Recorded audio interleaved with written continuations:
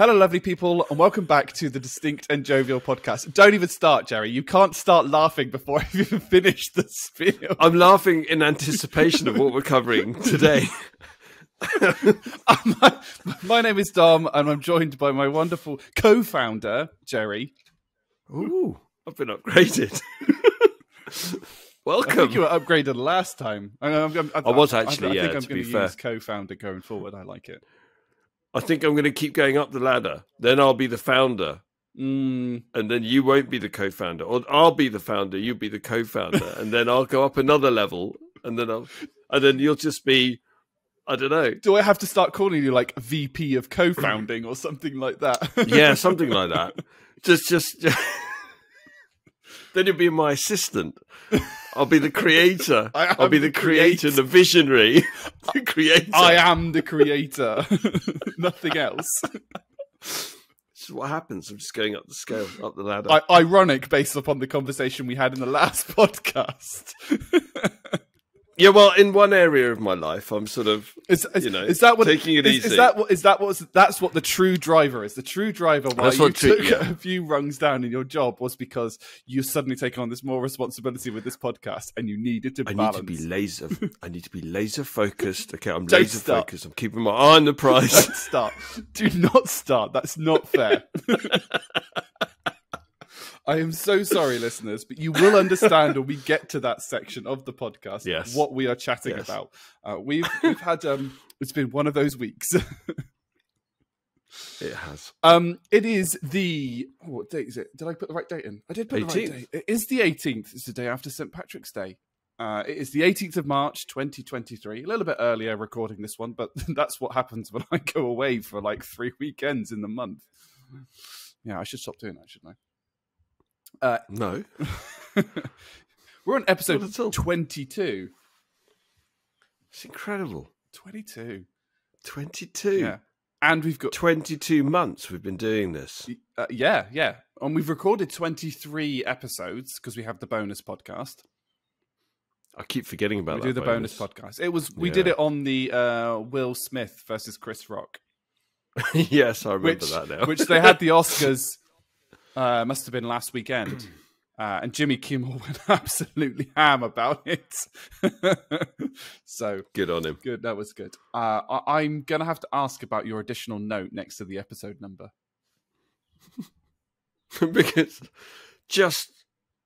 because it keeps happening. You're on mute edition. Yeah. I because it's sort of everything to do with the world that we live in now, where we use Teams and other applications. Shouldn't have really said Teams. Probably gonna have to bleep that out. No, the Teams is by Microsoft. We've used Teams, Slack, Teams, Microsoft. Yeah, Slack. What's the other one? The famous one, Zoom. Good old Zoom. Right. Yeah, and it just keeps happening week in, week out, and it just seems that we've been doing this for years now. I say we as in the royal we, as in everybody worldwide, and people still go.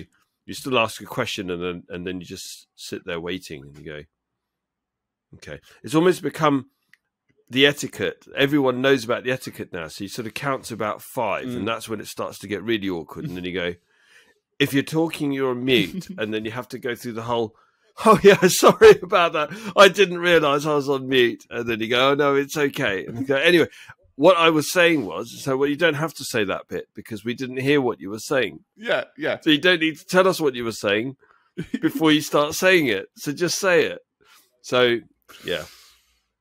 It's a funny old world. Episode 22, you're on mute edition. That's what is just written on our notes here. I'd like to point out that you're on mute is in quotes.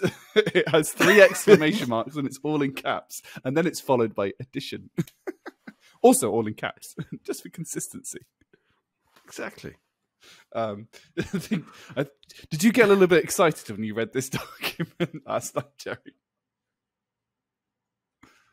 Oh, yeah. Oh, sorry, I was on mute. Yeah, I did. That's not fair. I can't deal with this. I did. I loved it. I genuinely cannot wait because this is crazy. This is going to be absolutely crazy. We'll then caveat this with the final bit of our YouTube spiel, which is the views on this podcast are strictly our own and do not represent the companies that we work for. Exactly. Or anybody else that we represent, or anyone else or anything. No. No. This is pure tomfoolery from me and Jerry, and that's it. Yeah. Right, we'll start with I was going to caveat this podcast with we prepared this last night, didn't we? This morning, Dom. Okay. Come on, don't give us that much credit. I wasn't awake this morning. Mine was last night. Well, I did actually update some of the notes this morning. Okay. So, right. Excellent. Hashtag just saying. Just saying. Normally, we are both much more prepared, and I normally have a plan. But for some reason, this month just disappeared. You're much more prepared usually. I just do my usual rock up, go right. What are we talking about? What's going on? Oh yeah, podcast. Oh, we've got a guest today. That's a surprise. Oh yeah. Oh my god, didn't realise. Where are the notes? I don't know. I'm in full chicken. Let me read them now. I'm in full chicken run mode. Operation Wing It. Nice. I don't want to be a pie. I don't like gravy. We can't use that joke for the sixth podcast. But we will. We can, and we will. It keeps giving. There is a sequel coming out this year. Is there? Yeah. Oh, I've got to watch that. I don't know how many years after Chicken Run that is, though. When did the original Wow. Chicken Run come out? This is what I love about our podcast is we just go, oh, I've had a Tangents. thought. Tangent. Have a guess. Okay, I'm going to shut that window down and not look at it. I reckon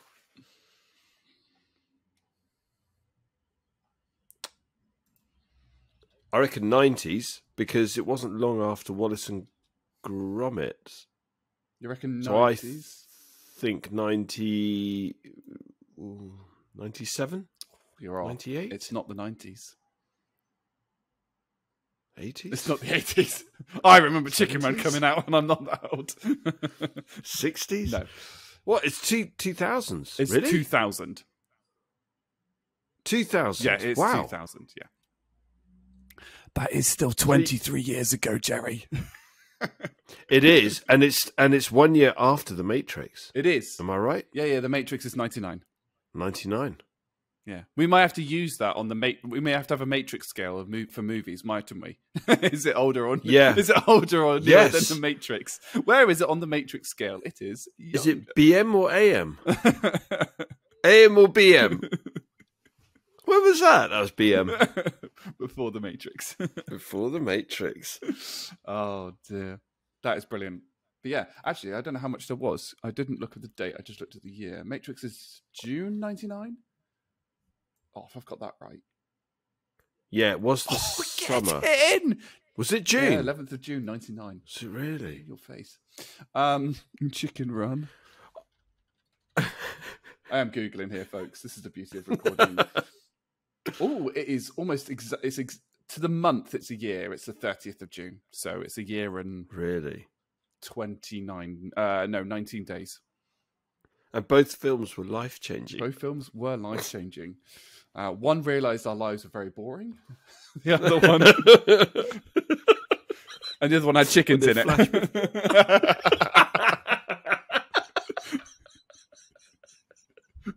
Actually, you could be in the Matrix now with that green screen. Yeah, you should do it. I can. Yeah, you should do it with the whole... When the pandemic first hit, I used to... there was a feature in the video conferencing software that we use at work that, which I've already mentioned, that you're going to have to bleep out. No. Well, right. Do we use Zoom? Do we use Teams? Do we use Slack? Who knows? I have to admit, I've used all three at work. There you go. I have all three installed. But I have software that I can put on the green screen anything that I want. Love it. So I used to have just kind of a space scene like that, and it was actually our HR director. He loved it. He absolutely loved it, and it was a really weird item to have to be known for.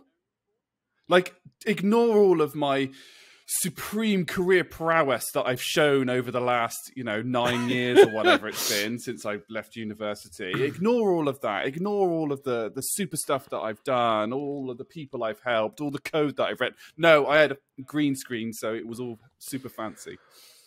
Hey, I get it, because the only reason why people know me at work is because of the quiz. It's true. That's my legacy.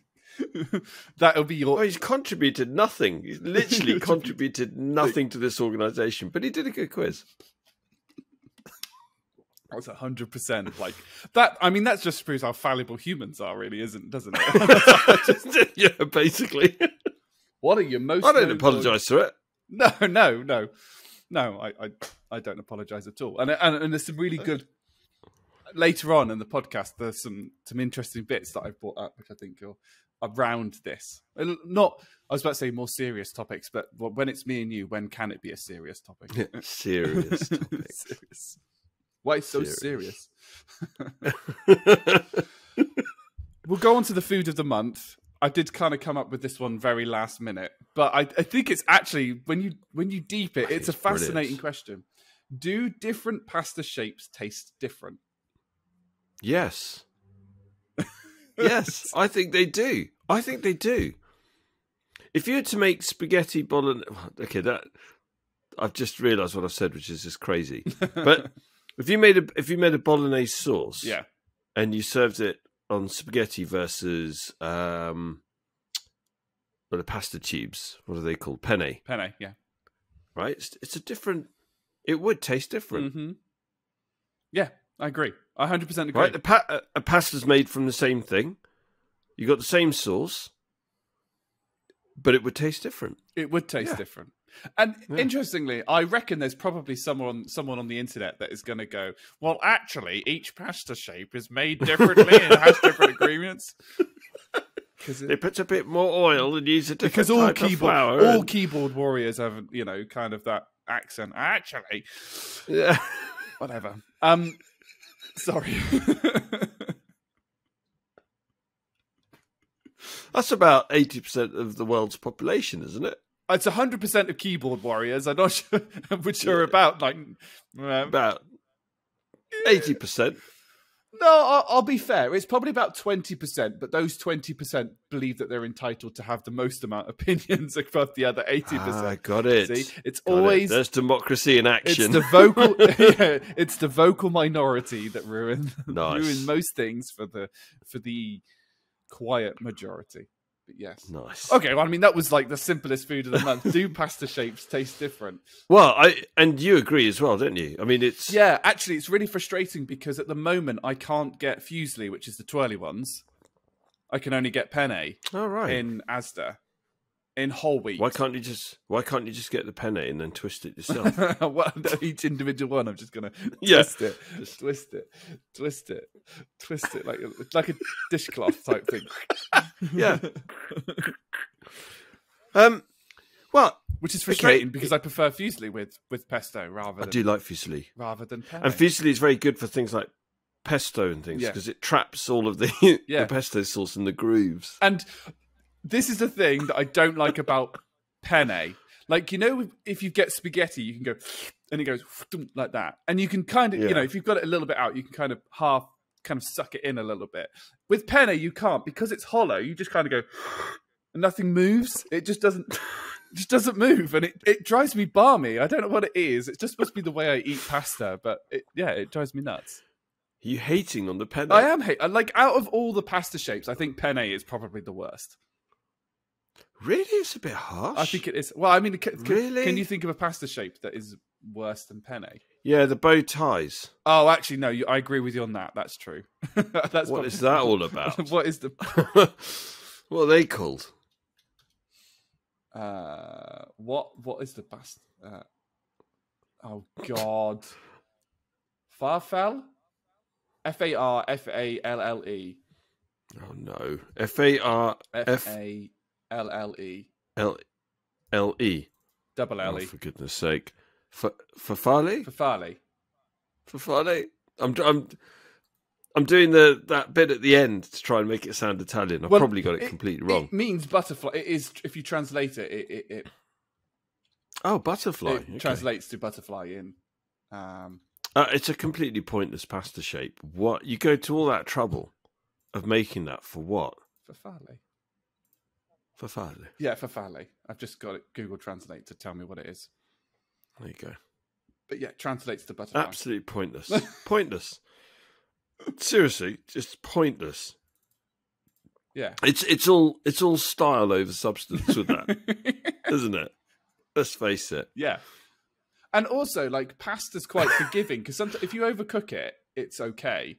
But with that,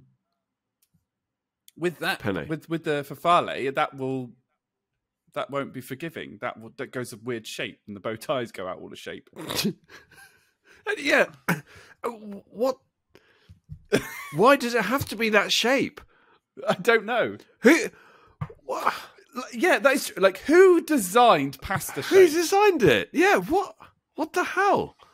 How are pasta shapes designed? I don't know. I'm sure that I know. The patents behind pasta shapes. Oh, here we go. They're actually like. There's actually patents for pasta shapes. You're joking. Oh, I like the ones which are. Do you know what? Okay, I'm gonna call myself out on this, right? Because there's a type of pasta which, again, I'm not going to be able to pronounce this. Concilli. We're not Italian. Which is the shell. I don't know. I know. Yes. Oh, it's concigli. I don't know. I'm going to have to just express myself using my hands. Concigli, which is the shell. You need to do that. And they're pretty cool. You need to do that. They're pretty cool. Hey, stop busting my balls. It's a shell. No, they're brilliant because they also trap a lot of pesto sauce. Oh, we usually have them with like more of a creamy sauce. Yeah, or a creamy sauce, and the whole shell fills up, doesn't it, with the sauce? And then you have it with bacon and peas. Lovely. Wonderful. Love it. So, it's a shape. Somebody's gone to the trouble of coming up with it, but I think that's genius. Yeah, evidently there must be something. I'm sure I can hear the rage from all of my.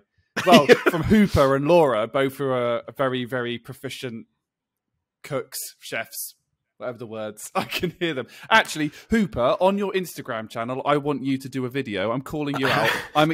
Before you come on our podcast in a couple of months' time, I am calling you out. I want a video of you explaining the different pasta shapes, why they're used. I'm calling you out. I call it.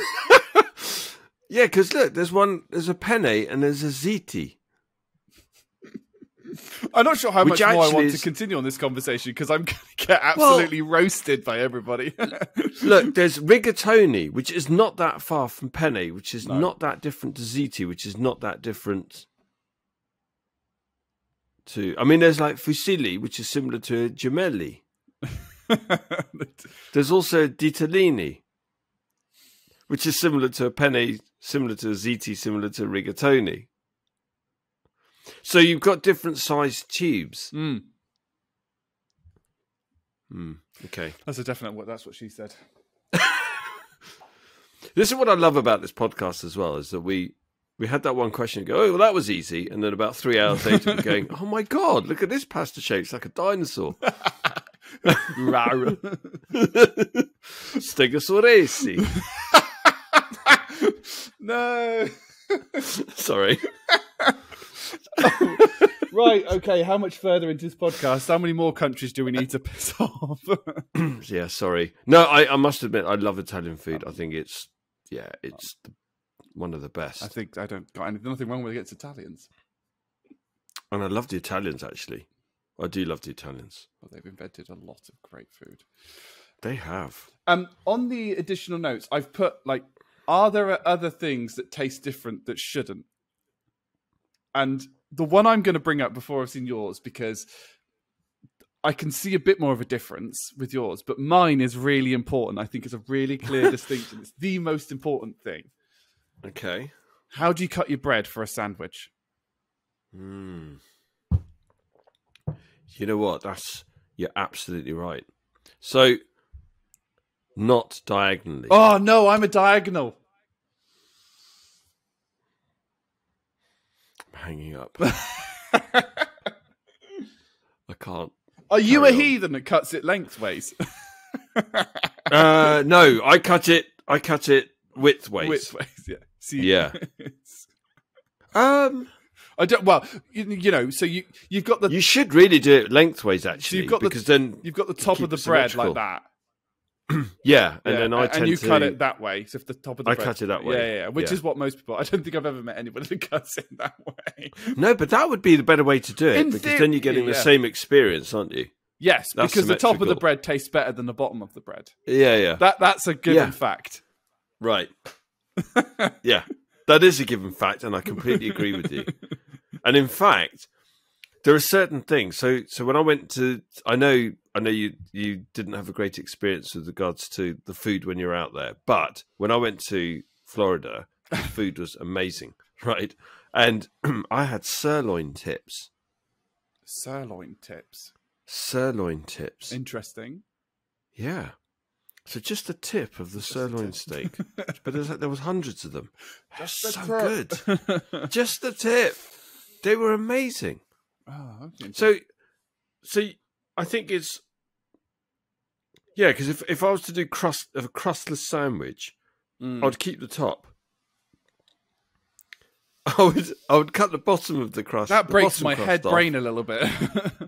You'd have to kind of do some bread surgery with it. So you kind of cut it like a bit like that at the top. So you just get the top bit. yeah, exactly that. You'd have to do a very slight diagonal up from the bottom bit, and then just cut straight forward. Just cut the bottom crust off, and then you got your perfect sandwich. And then you've got your perfect sandwich. Really? Then you got your perfect sandwich. Interesting. Yeah. Okay. Yeah. No. See, I love kid sandwiches when I go to kids' parties because they always do the crustless sandwiches. Yeah, they're the best. And they get them in like little kind of almost like rectangles.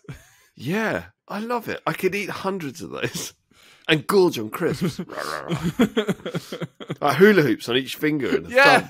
Like, who's a kid here? Yeah, that's it. Sod you lot. Hula hoops, party rings. Party rings. Oh. Right? Now we're this on all great stuff. Now we're on like pure MSG 1990s kid parties. Love it. Yeah. The 1980s cult. They want their MSG back. That's definitely the way to do it. Oh my god. Oh, I like that though. That's a killer question. I like that. Which way do you cut your bread? Yeah. I will hold my hands up. I like mine diagonal. I like the diagonal ones. Like I said, I'm going to have to hang up. But you don't eat it like this. You don't eat, because the reason being is because it's easy to eat, because then you can eat the corners rather than kind of shoving your face in. And if you've got like a jam sandwich, it just doesn't. Yeah, but it's awkward. It's just awkward. And in fact, those first bites that you take, actually, you're sacrificing the experience. So you're saving you're saving the good experience for later. Yes. So you're having to eat a lot more crust. Yeah, but why? I do that with every meal. Like if I've got you save the best bits for last. Yeah, exactly. If I've got like, unless it's something that doesn't taste as nice when it's cold and it's a cooked meal. But I always try and finish with, like if I'm having like, I don't know, steak and chips, I will always finish with the steak because that's the nicer bit. Well, steak and chips is a bit of a misnomer, actually. I'm going to ignore that one because sometimes you want the chips to wipe up the steak fat afterwards. Yeah. I couldn't... Yeah, so Rachel used to do that, which always freaked me out. So you'd give her, for example, steak, chips, peas, and, I don't know, let's say mushroom, whatever. She'd eat all of the mushrooms first. Yes. Then all of the peas. Yes. Then all of the chips, and then the steak. Yeah, and I'll be going, why do you have to eat everything individually? she's the whole point of all of this. She's a cereal eater, not a parallel eater. Yeah, exactly. And I've never understood. I always say to her, just You've got a combo of flavors, combine the flavors, but she never does it. No, I get that. Like, I will finish. I will eat things together, but I will make sure the peas finish first, then the steak, and then I'll use the chips to wipe up whatever's left. Wait 1 second. So, if somebody was to give you a lasagna, what would you do? Would you just fish out all of the meat from between the layers? Lasagna is a complete meal, right? Lasagna is a complete meal. Now, so here's my challenge for you, right? Next time you have a lasagna, eat all of the cream sauce and the cheese topping first. Then spoon out all of the meat from between the pasta layers. Then just eat the pasta. No. Oh, go on. No, that would be so difficult. Want to. That would be like getting a trifle and eating like the custard off top, and then the jelly, and then like pulling out the sponge fingers from it. Yes, I love it. So you don't just like sink your spoon in. You just go layer by layer, just shave it off. Oh, you go cream. Oh, feeling a bit icky. I've had too much cream, and then just full on custard. Then whatever, fruit layer and jelly. Oh no. Anyway. And I was just looking at the notes now. I just read your chocolate one that was on the one above. Yeah. Have you? I can actually prove an example. Were you ever around when Heinz did their green tomato ketchup? Yes. Where they just put food colouring in tomato ketchup to make it green. Yes. I couldn't eat it. Something in my brain just went. They don't match. The taste, it does trigger. Yeah, the taste and the visuals just don't match. That I couldn't eat it. It made me feel very sick. Yeah, it does. It does trigger. So the other thing as well, if food is blue, especially if it's like a bright blue, your brain basically says, "Well, hang about. I don't really want to eat this." I can't think of a blue food that you eat normally. Blueberry. Yeah, but they're so blue, dark. They're so dark, aren't they? No, I know. Yeah, but that's what I mean. So you don't really get a food that's bright blue, do you? It doesn't. It's not something that really commonly occurs in nature. So things which are red and green. Well, you can eat the sky if you want. It's not very appetizing because your brain's telling you. Your brain's not saying to you, by the way, what are you doing? This is sky. Why are you just like eating the air? Your brain's saying, actually, you shouldn't be doing that because it's blue. Yeah. I've got visions of you in the park, just jumping up as high as you can, going, arf, arf, arf. Nom, nom, nom, nom, nom. What are you doing? Eating the sky. Oh, no. Oh, dear. Well, the sky's not blue at the moment. It's hammering down with rain, but that's another matter. Don't even go there. Then so you're saying different shades of chocolate would taste different, even though they were the same. Yeah, I've always wondered this. Yeah, so if you had, I'm going to use the example, like Smarties, but you didn't put any flavouring in them. So if every single Smartie is a Smartie kind of chocolate, it was all exactly the same, but one was orange. Would it taste different to the one that's just like standard chocolate brown? Or one that was green, would it taste like slightly minty? And would your brain sort of go, "Oh, green, so that's got to be mint"? This is orange. This is almost like an experiment that we need to do. Like we need to get a bunch of foods and just blend them with food colouring and see if they taste different. I think you're right. And food colouring. Look, what if somebody was to say to you, what if somebody was to put the chocolates in front of you and then say, "By the way, that does have orange in it"? Well, I know that Laura would be disgusted because she doesn't like orange. Strange woman. But can you imagine if you then eat that and go, well, would your brain just then trick you into thinking, "Oh, well, this person's just told me that that's got orange in it. It's orange coloured." It's like though you see them on YouTube. Excuse me. People they blindfold themselves, like they'll hide the bottles. So you've just got a bunch of straws. And it'd be like, one will have Coke, one will have Sprite, one will have Tango. And it'd be like, can you tell the difference? And most people can, because orange has got quite a distinct flavour, and Coke is very unique, and Sprite, they're very different. Effectively lemonade, orangeade, and cocaine. whatever Coke is. This has escalated. Yeah. But then the other one that they then do is, can you tell the difference between like Coke Zero, Coke normal, full fat Coke, and that would be, and then Pepsi and like Pepsi Max? Can you tell the difference between those four? That's when things get a little bit tricky. I would love to try that. Well, yeah, maybe it's it's something you I think you could tell the difference. I think you could tell the difference between the full fat and the diet. Yes. But I think you'd be hard pressed then if somebody was to say, and there is a difference in flavor, but you'd be hard pressed, for example, to tell the difference between a Coke Zero and a Diet Coke. I think. Yes, because sugar has taste, if that makes sense. Yeah. But I've just got visions of you just like taking sips of these different drinks and then doing like 2 lines of Coke. Yeah, it's different. The size of my nose. I need about 6. Don't you start. Don't you start. Going to highlight it's going to be like big warning signs every time. Every time I pick up any self-deprecation, it's going to be like, whoop, whoop, whoop.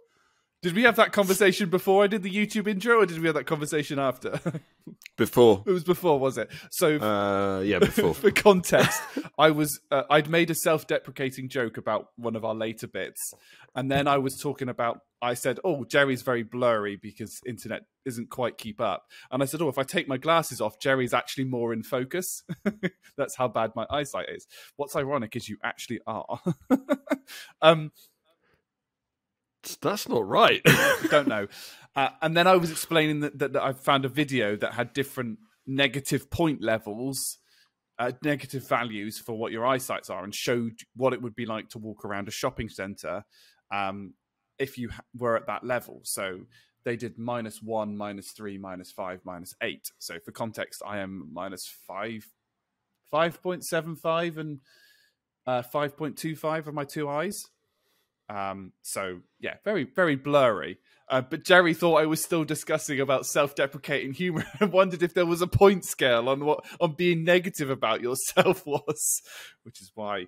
And I was Googling it, listeners. I was Googling it, going, what is he? People that have and I was putting in random stuff because how do you look up something like that? So I actually put something like self-deprecation scale, and things came up. Things actually came up. Like, what the fringe? What the fringe? What the actual fringe? So I'd like to point out, ladies and gentlemen, and others of other persuasion, that myself and Jerry are not like this just for you on the podcast. We are like this all the time. We're all the time. This is just a conversation that me and Jerry are doing with an audience. Genuinely, it is, isn't it? It's like one of our regular catch-ups. Yeah. I love it. Yeah. We just have to be careful not to mention certain things, like the company we work for. Which I've done once. Yeah. And I think I got away with it. No, it was full Hagrid mode. I should not have said that. But I'm so impressed. Can I just say, though, I'm so impressed with the way you bleeped it. Honestly, it takes professionalism to a whole new level. Yeah, the hardest bit was finding the damn thing and the audio, because it's 2 hours. I bet. No, that's 2 hours and 20 minutes of audio to scrub through. That's needle in a haystack stuff. That is. Well, I can't even get a magnet or set fire to anything. So. Oh dear. The last bit on the food of the month. Then you had green versus red apples. Yeah, for me, they're a completely different experience. Apples are tricky because there are different types of apples that do taste very, very different. Like you've got Granny Smith, which generally is a very similar green to this. Can't touch it, apparently too far away. And then you've got a Pink Lady, which is kind of a lighter shade of that, perhaps. And then Gala, etc. Yeah. There's loads of, Gonna Google it now. Types of apples. Go to every single. We've done types of pastas and types of apples. Look at the things that we give you. Yeah, honestly, Honey Crisp, Red Delicious, Golden Delicious, Granny Smith, Gala, Pink Ladies. There's a Paula Red. Love it. You're a Paula Red. Macintosh, Pacific Rose, a Jonathan. So I would say on that one that it's less about the color and more about just the type of apple it is. Although generally the color, a lot of them mention the color that they are in their type one. Like a pink lady is pink, which is reassuring. Yeah, I'd be. Well, I mean, if it was a pink lady and it was blue, I'd be pretty blue. That goes back to eating the sky, and your brain wouldn't be able to deal with it. If I saw a blue apple, I would not be able to comprehend it. Would you eat it? Actually, do you know what? That's a very interesting thing. I've just thought of something very interesting because the bit that the science bit that I do know about food is generally it's your smell that determines what you taste, which is why when you get COVID and you lose your sense of smell, everything tastes like cardboard. I don't know why. Or chicken. I don't know why it's cardboard, but just apparently that was the programmatic thing that they've plugged into the Matrix for us. When you lose your sense of smell, it tastes like cardboard. Well, genuinely, is that what they're saying? It just tastes like officially. Well, I suppose you can't tell. It depends on different people have experienced different things, but the people I've spoken to, they either say everything tastes a bit like nothing, so it just tastes like cardboard and there's no enjoyment, or people say it depends on how it affects your nervous system.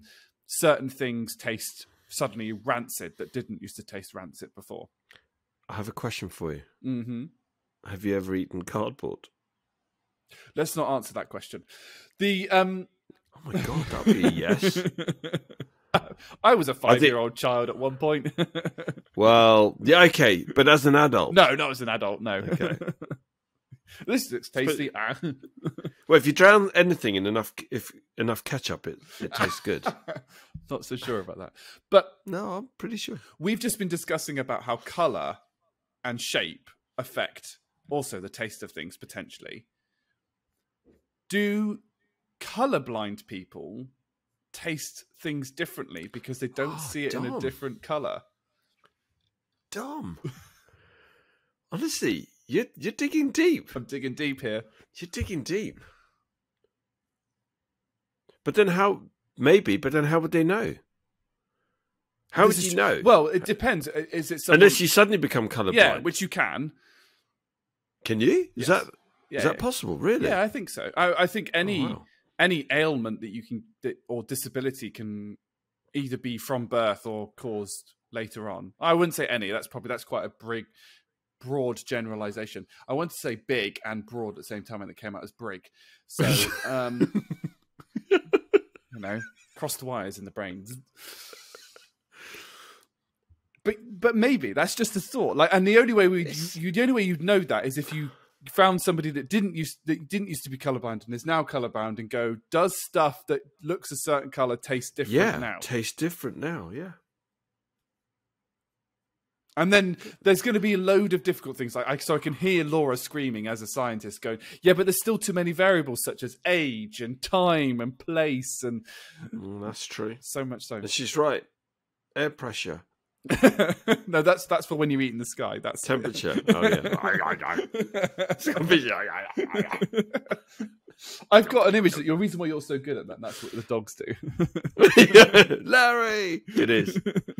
He's a giant douche. I have to give credit, by the way, to South Park, the creators. So Matt Stone and Trey Parker for that. They came up with giant douche and turd sandwich. It's just genius. It's just genius. You get the rights for applying it to your two dogs. Well, it's true. You saw them yesterday. You saw them, right? Yeah. They're just ridiculous. 36 kilos versus 2 kilos. Giant douche, turd sandwich. They're both looking at you. Giant douche, turd sandwich. Oh dear. I then you can get into the really cruel joke. Wait, are you referring to the dogs or are you referring to the wife and child? Pass. I'll get into trouble with that one. Dogs, obviously. Obs. I obviously don't mean it. Oh dear. Right. I would like to. I'm going to jump around this thing. I actually squirmed. Sorry. I was actually lost for words. Although I better not say anything, because otherwise it's going to keep digging. Sorry. I don't mean it at all. I know you don't. I know you don't. I know you don't. Well, I promise that. Oh dear.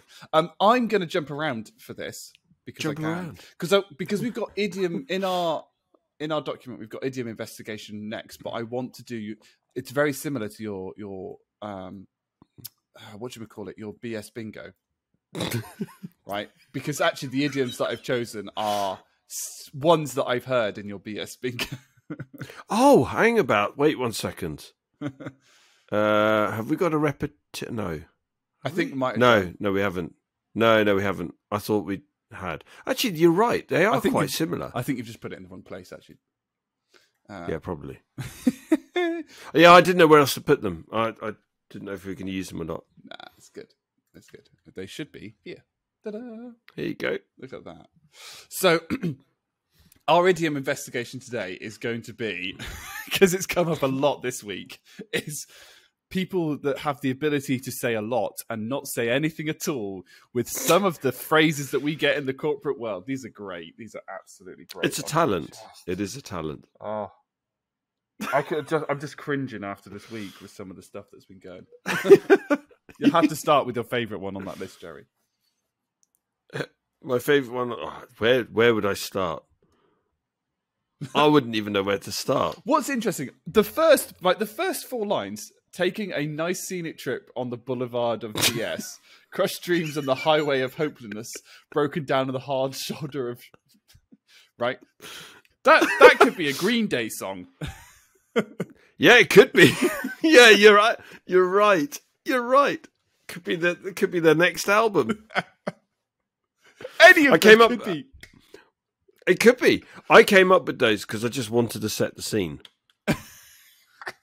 Taking a nice scenic trip on the boulevard of BS. Crushed dreams on the highway of hopelessness. Or they could be Meatloaf song titles. It could be. Yeah. I prefer Green Day. I think it would be more likely Green Day. I think Green Day.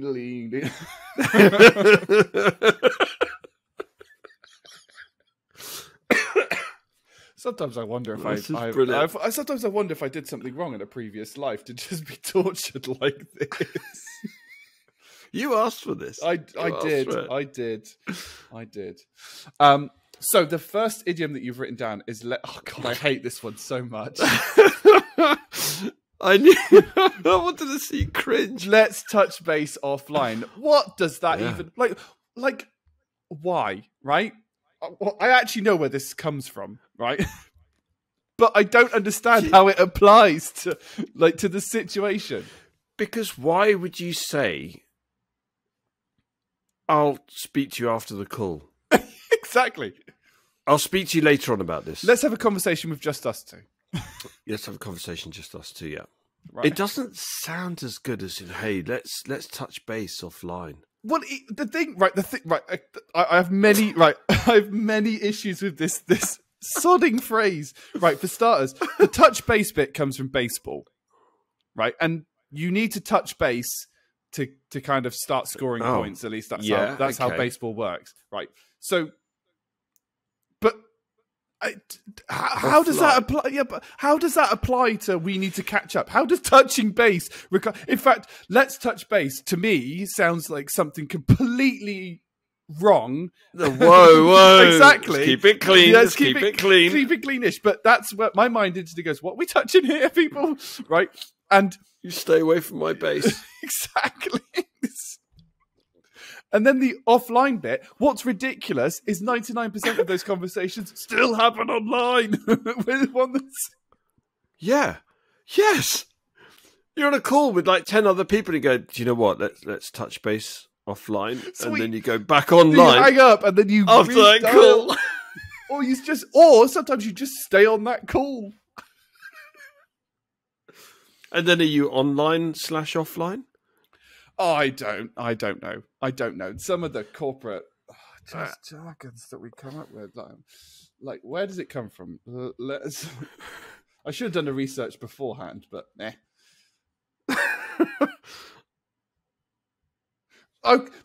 Even the description annoys me.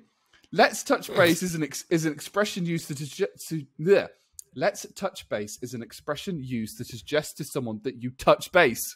That's not a definition.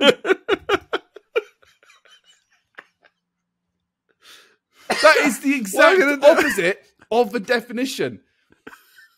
Understanding. What does it mean? To understand.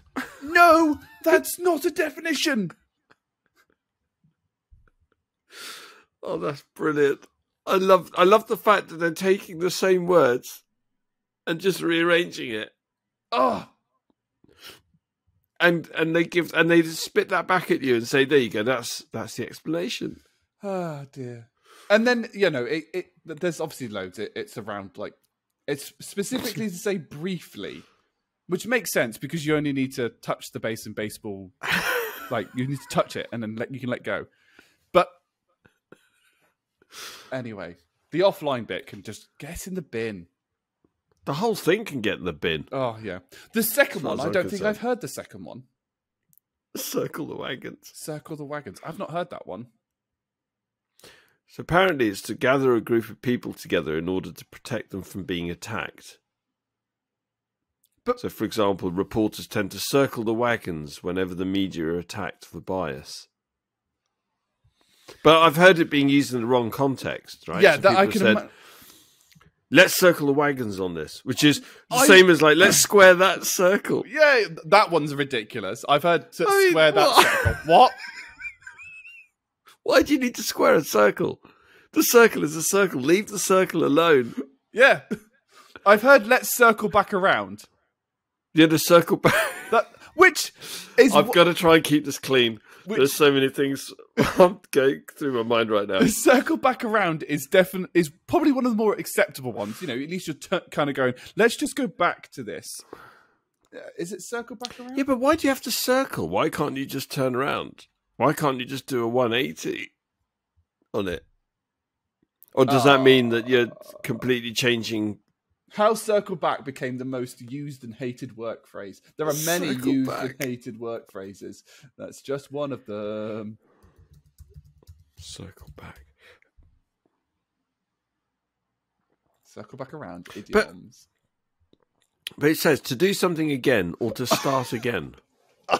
Honestly, right. So I've just gone to this, like the free dictionary, and some of these, somebody's given see also. Hang a Yui, which is an Australian phrase. I'm gonna make it my mission in the next month to get that into a conversation. Instead of whenever somebody says let's circle back around, I'm gonna go, yeah, let's hang a Yui. Hang a Yui. I love it. You've got to get that in. And I want it on a session that's recorded, so I want to actually hear it being said. Hang a Yui.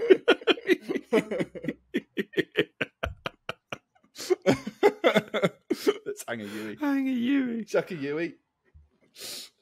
God. Oh dear. So it's just. But it's to do something again, to start again, to come back to. Why don't we come back to that? 9 times out of 10 in a meeting, that's the last thing I want to do is to come back around to something. Exactly. I'm normally like, can we just... This meeting could have been an email. This email could have been a Teams message. This Teams message didn't need to be sent. So I just want to circle back to what you were saying before. No, I'm moving on. Oh, dear, oh dear. This next one, what? Let's run that up the flagpole and see who salutes. It's so ridiculous. The thing is, it's just so stupid, and I've heard them being used in the serious way in conversations and calls. Oh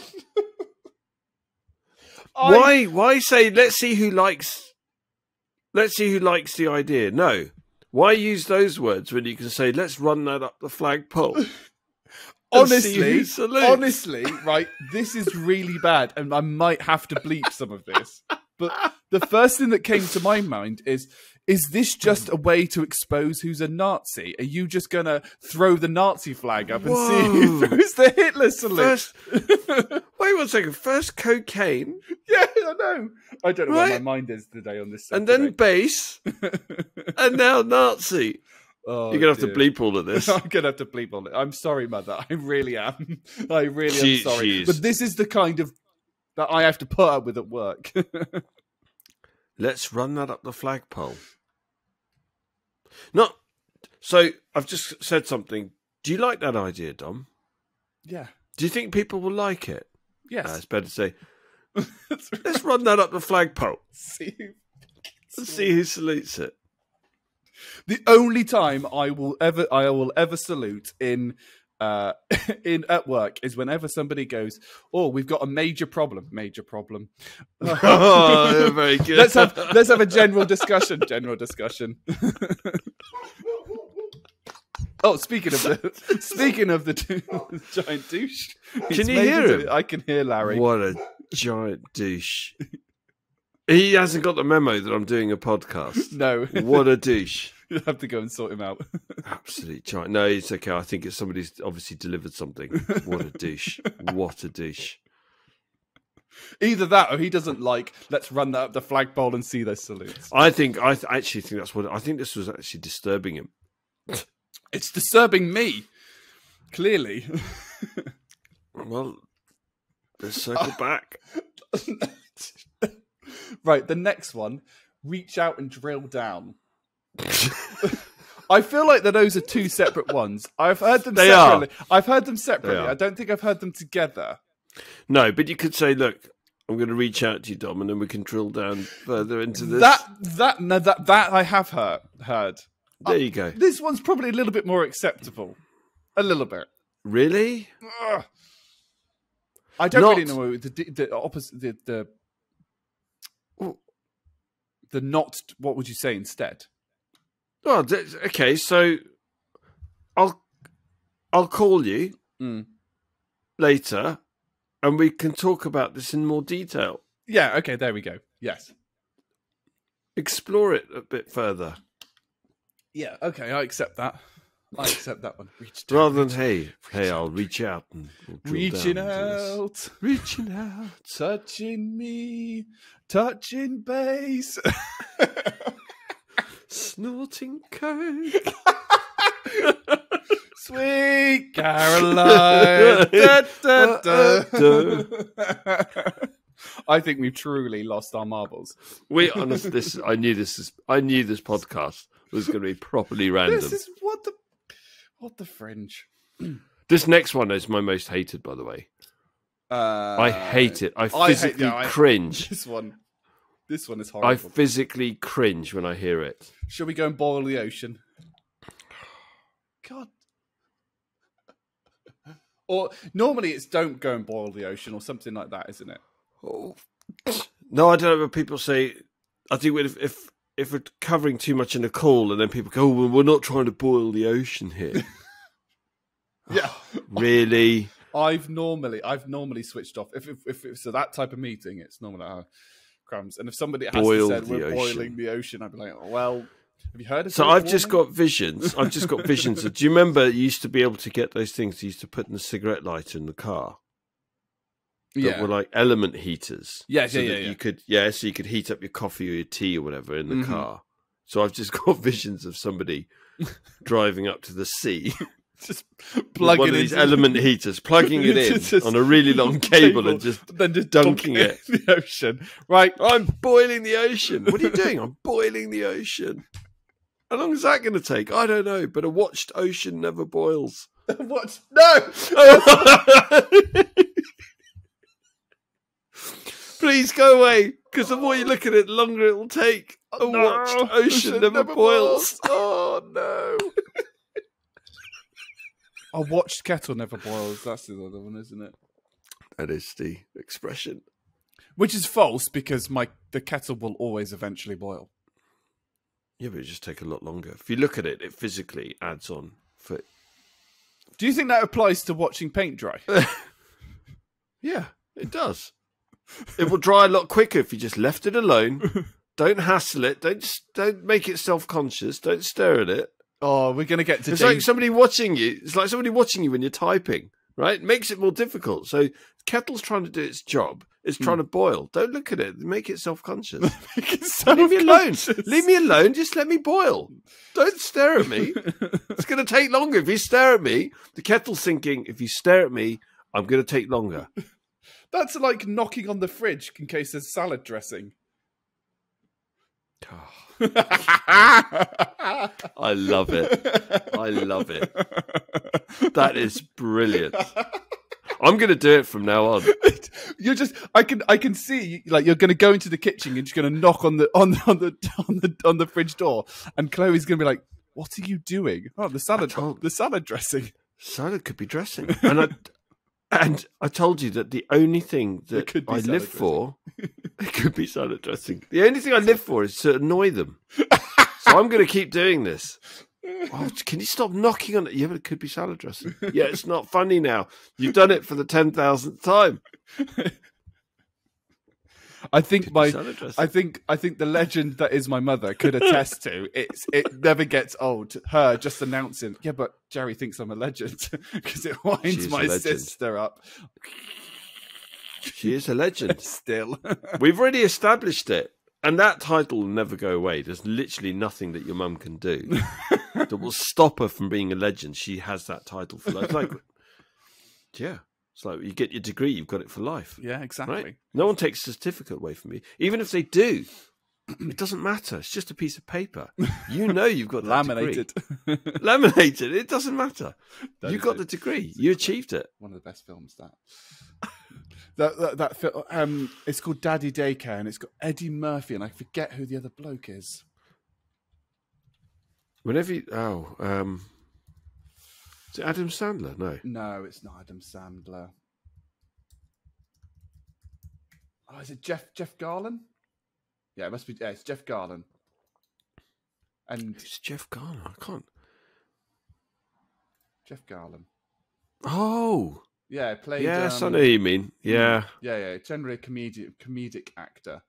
Yeah, and he, Eddie Murphy has explained to this other daycare center, that that they're opening their own, and he's like laminate it, and nobody gets it. Whenever somebody says something about laminating things, and I always go laminated. No, but that's been in something else as well. I thought of something else. And I can't remember what it was. Oh, that's dangerous. But I haven't seen Daddy Daycare. But that actor that you're talking about, he's brilliant. He's in Curb Your Enthusiasm. Yeah. He's very funny. I can't remember the last time. I probably can't watch it now because I think most of the comedy is based upon, it's probably cringe comedy. Yeah. But Eddie Murphy is very funny. Eddie Murphy. Now, we talked about Keanu Reeves not aging. Mm-hmm. Eddie Murphy also doesn't age. This is very true. He does not age at all. I saw him in a film a couple of weekends ago and thought, what the hell? He looks exactly the same as he did back in the 80s. Yeah. How does he manage that? I don't know. He's got some proper good skincare routine going on. Yeah, what's his secret? I don't know. Honestly, he looks fantastic. Oh, of course he played Donkey in Shrek. Oh my God! When did the He first? is so funny. He's so talented. And he played Mushu as well in Mulan.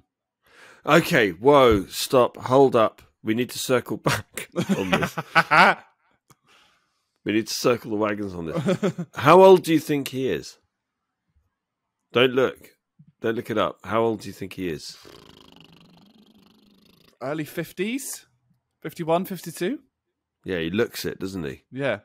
Right, he's 61. 61? He's 61. Wow. Look how good he looks, for goodness sake. Wow. He has not aged. He has not aged. There's a picture of him taken, I don't know, at some point last year, and there's a screenshot of him from Coming to America, and he looks exactly the same. What the hell? And he's been... Well, Beverly Hills Cop 2 was 1987. Wow. Okay, yeah. There's not even like he's not been acting for a long time, if you know what I mean. No, he was... So the film I watched, by the way, I looked it up, it's called You People. And he looks exactly the same. You look at him and just go, oh yeah, it's Eddie Murphy. He has not aged. Yeah, we sat next to, oh God, what's his name? Jonah Hill. Jonah Hill, that's it. Every time I see Jonah Hill, he looks different. Every time I see Jonah Hill in something, he looks completely different. It's interesting. Jonah Hill, I think, has actually done the opposite. He's matured like a fine wine because he lost a load of weight. Yes. Yeah. Lost a load. Yeah, he's of weight. looking good. He is looking good. But Eddie Murphy is it's insane. Yeah. He has not changed. He has not aged. Yeah. Ironic. Incredible. What we were talking about earlier. Right, so let's not circle back around. Let's just go back to the list that we. Oh yeah, the list. This last one, I think I've got somewhere because I'd never heard it until somebody used it and expected me to know what it was. Yeah, well, how have you never heard this? Everybody uses it all the time. It's low-hanging fruit. I don't like it. I'm not saying I like it. No, but I've heard it so many times. I'm surprised you haven't heard it before. No, I heard it for the first time. Must have been a couple of months ago now, and I was like, "What does that mean?" And what annoyed me about it is because the explanation of it was shorter than low-hanging fruit. It was like easiest thing. Easiest thing. Just yeah, exactly. say the easiest thing. So the low-hanging fruit in that case, ironically, would be to say the easiest thing. Exactly. Rather than low-hanging fruit. No, but like honestly, so yeah, because somebody must have said, "Oh yeah, we'll make sure we'll do the low-hanging fruit." Well, what does that mean? Well, we'll make sure that we'll do the easiest thing. Easiest thing is much clearer. And actually, right, we've joked about these, but we work with people like the diversity in our culture is so, like, diverse. That was like the let's touch base means let's touch base kind of thing. I wasn't going to say anything. I was trying to think diversification of diversity. Yeah. Is it like a dream within a dream? Yeah. I don't know. But that some people won't have heard these phrases. Yeah, and ever. Yeah, you're right. I mean, or would ever use and them. They won't translate in people's head. No, you wouldn't, because you never use them in normal day-to-day language, right? So phrases like "it's raining cats and dogs" will make absolutely no sense to somebody that's French or German or No, apparently they have that. Do you know? French have an equivalent phrase. Do you know what the French equivalent phrase is? No. When it's literally translated. No. It's raining ropes. Which, on the surface, makes more sense. Yeah, it does. Right? Because, if it's raining really hard, sometimes it is a bit like, ow, I'm being hit by, ropes. Raining cats and dogs. When you deep that, like, what? Well, I'm looking it up now. I mean, because it literally makes no sense at all. It's used to describe particularly heavy rain. It is of unknown etymology and is not necessarily related to the raining animals phenomenon. The phrase "with polecats instead of cats" has been used at least since the 17th century. Nobody even knows where it comes from. Yeah, I mean, I've got the phrase might have its roots in Norse mythology, medieval superstitions, the obsolete word catadoop or waterfall, or dead animals in the street of Britain being picked up by storm waters. Not particularly. Look at this. Look at this. Equivalent expressions in other languages. I love it. So, in Albanian, God is taking a piss. Raining like French. El pleu comme un vache qui pisse. It's raining like a peeing cow. I love it. Like a peeing cow. Yeah, but the one that I know of is El pleu de cor, which is raining ropes. So I like this one, raining nails. Yeah. Raining enough to drink standing. I like that one. Il pleut à boire debout. We've picked French because both of us have a little bit of French within us. Oh no, listen, for Samwise, we need to go German here. Oh, yeah. Right, it's raining young dogs. That's very specific. Es regnet junge Hunde. Junge Hunde, yeah. Raining like poured from buckets. Es schüttet wie aus Eimen. Eimen? I think so. Raining strings. Okay, that one's not easy. Not even going to try that one. Es regnet Bindfaden. Bindfaden? Bindfaden. I would have said a Bindfaden. Yeah, Bindfaden. Es regnet Bindfaden. Something like that. Look at this. Raining strings. Raining chair legs. Raining chair legs? Where have you got that one? Yeah, that was... of course, that would be That's Greek, wouldn't it? Socks, I'm calling you out on that Socks. one. Oh, my God. Oh, wow. Mad rain. Yeah. What? Raining she-trolls. That's Norwegian. Raining she-trolls. Persian is raining jackals.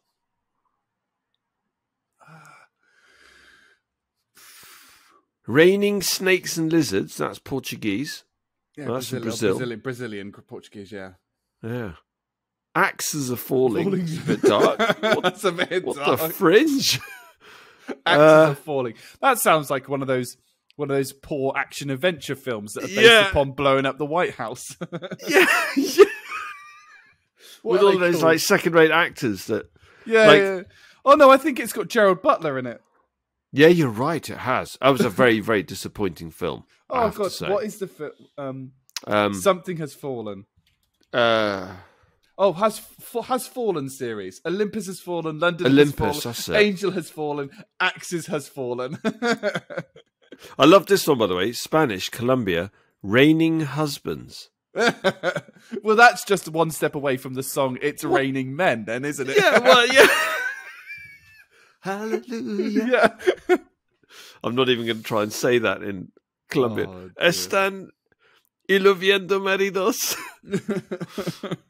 The one in Spanish, Argentina, pointing down turds are falling.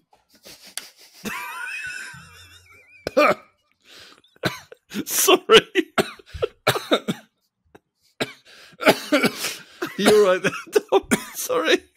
I had to go to mute. You're on mute. We're on mute. You're on mute.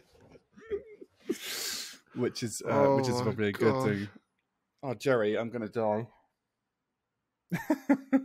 In Thai, it's raining without opening its eyes and ears. That just reminds me of one of the podcasts that I base a lot of the elements on, or that I did was it was a podcast called the WTF1 podcast, and they've now moved to the P1 podcast. Okay, it's a Formula One podcast, so that's something I'm very passionate about. We have to wrap this up before 5 o'clock because that's the F1. The F1 qualifiers. 5 o'clock, bloody hell! Yeah, this is us two. Yeah, I know. I've got to pop into town. I've got stuff to do. How long have we been on? 4 hours, 11 minutes now. But on one of they're doing a live podcast. Can you imagine doing a live podcast? So basically, they've hired out Leicester Square and they're doing a live podcast. Leicester Square. Yeah. Sorry. I can't remember the advert for it. Is you're going to be hearing us in your eye holes and your ear holes, right? And after he's finished recording it, evidently they've kept the outtakes in because the other co-founder is laughing, going, "Eye hole, hearing you in your eye holes. Eye holes. We've got to keep that in."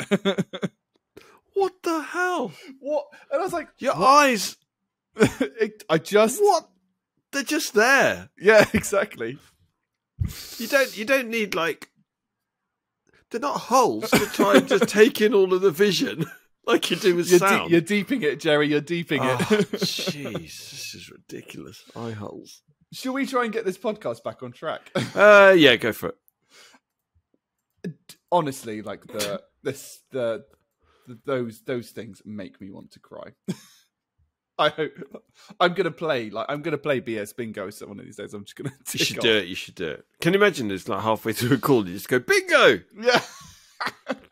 I know what you're doing. Go. What's his name? I honestly don't know where to go with our podcast at the moment. Like, which one? Where do you want to go? I've got so much cool stuff that we've. I know. I think save the idioms then. We'll save the other idioms then. Yeah. Yeah, because I think they're brilliant. By the way, well, one of my favourite ones after you explained it, which I don't want to ruin it for listeners, but that last one in your list, I love that. I love that. Yeah. Why aren't you changing the light bulb? I am doing it. I honestly, I think it's genius. I absolutely love it. I was explaining it to somebody the other day. Yeah, it's brilliant. Okay, well, look, we're not trying to boil the ocean here, so let's go down to So, conspiracy theory, by the way. Let's do the conspiracy theory. Yeah, should we do that? Because I just think, Dom, you've just pulled off an absolute masterstroke. This could be the 50 minutes left of this podcast, by the way, and we could not get to anything else. But I think it's a really good little conspiracy theory. And the conspiracy theory is the Simpsons have been predicting the future and will continue to predict the future. So Matt Groening is from the future, and he is predicting events. Wow. He has been. It's incredible. The article that I've linked is the 30 times The Simpsons has predicted the future. Now, the first one is the Trump presidency, episode 11, season 17. Then they've correctly predicted Super Bowls. What? Successfully correctly predicted that Disney would buy 20th Century Fox, which is why The Simpsons is now on Disney+. They predicted smartwatches. They predicted autocorrect. There's something about stealing cooking grease for cash. Not sure about that one. They predicted the FIFA corruption scandal and the World Cup results. Then the Beatles send in blatant fan mail. Siegfried and Roy Tiger attack. So they basically predicted. Yeah, I remember that. That actually happened. Predicted video chats. Oh, what are we doing now? Etc. Etc. Oh, hang on. Because it's giving the episodes. No, go back to the episode of Handy features one of the more vital components of the 2010s. Yeah. Okay. Predicted US wins gold in curling. Predicted an average Joe goes in space. Predicted Lady Gaga's Super Bowl performance. That's an interesting. Predicted faulty voter machines. Covering at Michelangelo's David. Mutant tomatoes. Oh, they made Tomaco, didn't they? Tomaco. Oh, yeah. I don't know whether I would say that Tomaco is probably not a prediction. Probably someone took the idea from The Simpsons. Yeah, probably. That one's a little bit more. That one's a little bit of that. The Higgs boson particle, Ebola outbreak, the Shard. Oh, right. So they predicted in season 6 that the Shard would exist, and by 2012 the Shard had exist. There's loads. I'm not sure about the three-eyed fish. Putting horse meat in food. Oh, yeah, but they've been doing that for a long time, though, haven't they? Yeah, they have. What else are there? Yeah, loads. Baby translator. Loads. So yeah, they've done. There's 30. I like this one. Donut-shaped universe. Oh, that's true. Which apparently there is a theory. Yeah, that one is donut-shaped. There's a theory that the universe is donut-shaped. So, I mean, like when people say, if somebody just said to you, "The Simpsons predicts the future," you'd be like, "Don't be ridiculous. That's a conspiracy theory. That's just a conspiracy theory." But then you actually go through the number of times that they have actually predicted something, and you're suddenly like, well, actually, they've done it quite a lot. like, so they got so many bits and pieces right. It's now a case of, right, at what point do you kind of say they are predicting the future, and at what point do you just go, this is a ridiculous rumor? Well, I know there are a couple of things. The one that freaked me out was the whole thing around Trump's election campaign with him coming down the shopping center escalator and things, and he literally did exactly the same thing, didn't he? When he announced that he's going to be running for presidency, and they literally got it down to. I mean, they compared the screenshots from the episode with the actual video footage. Yeah, here we go. Oh. And Homer's standing behind Trump. Yeah, look at that. And then you see the actual footage of him. What? It's very strange, isn't it? It's very 15 years apart. 15 years. And also when he's standing at the podium. Yeah. with the two flags, and it's too much. So I was just looking at like incredible. what other things could happen. Like, so there's a lot of one. There's like what AI, stuff that hasn't happened yet. Yeah, stuff that they've predicted and could happen. So right. Things like a Mars colony, the robot uprising, President Ivanka. Oh, okay. Yeah. President Schwarzenegger. I don't like the sound of robot uprising, by the way. Can I just say that actually does genuinely send a chill down my spine? Okay. President Schwarzenegger? Yeah, I can see that. Because he's been governor for so many years, hasn't he? Digital Big Ben? I'm not sure that one will ever happen. I think that one. I don't think so. Hover cars? That could be the thing. I'm not sure about that either. Fully talking houses. I can see that. An AI medicine.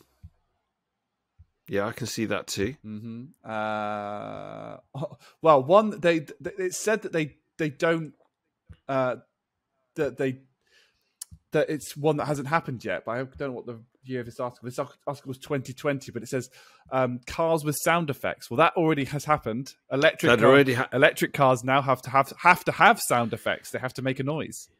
Yes, they do. And if you've ever had an electric car creep up behind you in a car park and it gives an ooh kind of noise, I hate that. Oh, I hate that. I almost got run over by one in Waitrose car park. No, seriously. That just says a lot about you going to Waitrose. It was convenient. It happened to be there. Don't shop there regularly. # just saying.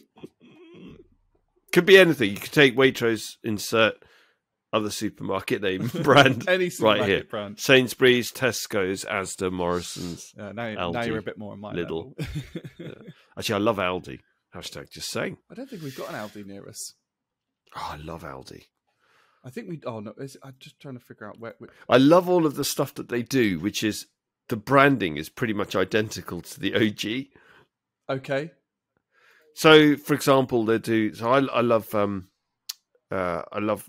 Oh, I know where it is. Gin and tonic, and I love Fever Tree tonic, and they do their own version of Fever Tree tonic. But the cans, everything looks the same. It's all the same colours, same kind of packaging. And at first glance, you go, "Oh, it's Fever Tree," and then you realise, "Oh no, it's not. It's Aldi's own brand." I don't know how they get away with it, to be honest, but their stuff is Aldi is amazing. I'm just trying to figure out where it is in. I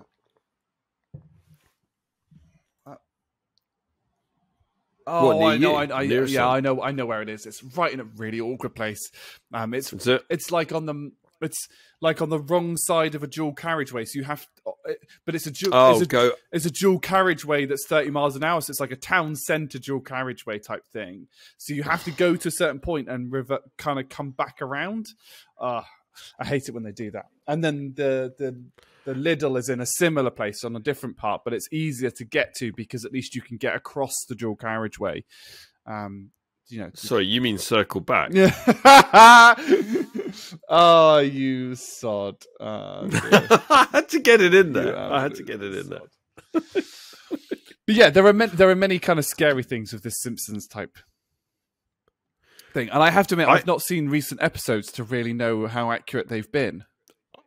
I haven't either. I haven't watched The Simpsons for a long time. I watch the odd episode every now and again. I used to watch it religiously. In the 90s and 2000s, I used to watch it all the time. But, I mean, maybe one for another podcast episode, but that whole thing about the rise of the machines and the rise of AI, okay, that really, I find it I do genuinely worry about it. Yeah. I mean, like, for me, I'm a bit like, websites that tell you off for using an ad blocker need to go in the bin. We need to do a Room 101 episode, don't we? Oh, what a brilliant idea. So pineapple on pizza, that would be my first item that goes into Room 101. But yeah, we should do a Room 101 episode. Genius, Dom. You're just like, you're snapping necks and cashing checks. No one's saying I don't come up with a good idea. No, honestly, it's just like one idea after another after another. You are absolutely on fire. Yeah. I'm just looking at the rating IMDb ratings by season. And it's kind of peaks at like season 6, season 7. Really? Yeah. So it's like what? They've done loads more. 6, 7, as in ratings peak. 6, 7, and then it goes like this, and it's down at like it kind of comes down to here. Okay. So there's plenty of different bits and pieces. I do like The Simpsons. They were groundbreaking. I mean, in terms of humour, in terms of adult, I mean, you think of what The Simpsons kind of paved the way forward for. So, Family Guy and how many different, Rick and Morty. There's so many different sort of adult animations. Yeah, I can't really think of anything that came. Nothing came before The Simpsons. Nothing, not before. No, not like that.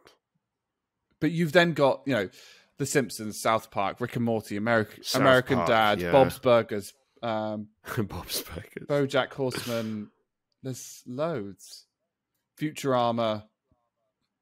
Those types of things. Those have all kind of spun off from the success of The Simpsons. Yeah. And The Simpsons is, I think it's now the longest running. Yeah, I'm just having a look at something. It says renewed for seasons 35 and 36. Yeah. Wow. Longest running. Yeah, The Simpsons. Is really NCIS really up there? No. Yeah. Surely not. Really? They've done that many episodes of NCIS? 1980. Didn't you say there's someone in your... I don't know what happened to my voice there, but didn't you say there's someone in your family that loves NCIS? Oh, my family love NCIS. They just love it. 2003 it started. NCIS? Yeah, well, Simpsons was 1989. No, it wasn't. It's the 80s. 89. No. Yeah, first episode. Was that in the Tracy Ullman show? Oh, don't know. Must be. That was the first. My God, NCIS. They were on episode 34, season 34. I don't know if you can see episodes. Whilst you're looking that up, so I just need to ask something here. Mm-hmm. NCIS, is it like CSI, where you had like CSI? You had CSI, which is based in Las Vegas. Then you had CSI New York. Then CSI Miami, and then so CSI Yeovil and CSI CSI Lymington, CSI Ealing. So interestingly, it says it's from 1989, but the first episode didn't come out till the 2nd of September 1990. Maybe they had a pilot that came out in 1989. No, so The Simpsons used to be part of the they had a slot on the Tracy Ullman show. Oh, okay. Yeah, and I think that's... So that might have been in 89. Yeah. Oh, God. Yeah, look, there's NCIS Hawaii. Yeah, but they didn't... NCIS Los Angeles? Yeah, really? Yeah, there is. For goodness sake. So NCIS Yeovil? Yeah. Potentially. Yeah. NCIS Welling Garden City. That doesn't quite roll off the tongue there, does it? It doesn't, does it? It doesn't quite roll off the tongue. Oh, dear. We are terrible. We have probably gone off on a tangent. We have gone very much off on a tangent. I did enjoy like the original, like probably the first like 4 seasons of stuff. Anything that goes over about 6 seasons to me, I think just like becomes terrible. You think so? Yeah. Like, because if I take NCIS, from 2023, none of the original cast are on it. Can I just say, if I had a show, if I was producing a show like that, I would get properly granular with it. So I was just looking up strange British town names. So you can have like NCIS Little Snoring. Oh, dear. NCIS Shitterton.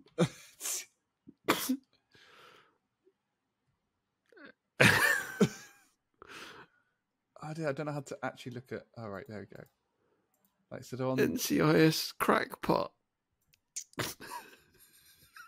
You're a crackpot. NCIS Bonks Hill. You could go like CSI Westwood Ho. Oh dear. Yeah, it's a complete it basically after a certain amount of seasons it becomes it just becomes basically a different show. I'm kind of half ignoring you, Jerry, at the moment. I know you are. I know you're deliberately researching all of these different things. Right, here we go. Little snoring. Here we go. Anyway. Here we go. Sorry. Anyway, Simpsons, they're predicting the future. What are they going to predict next? No idea. Very scary. Not sure I like it. Well, wait 1 second. Yeah, we don't know, but there are predictions that they've gone to. There are things that they have actually gone and put in episodes.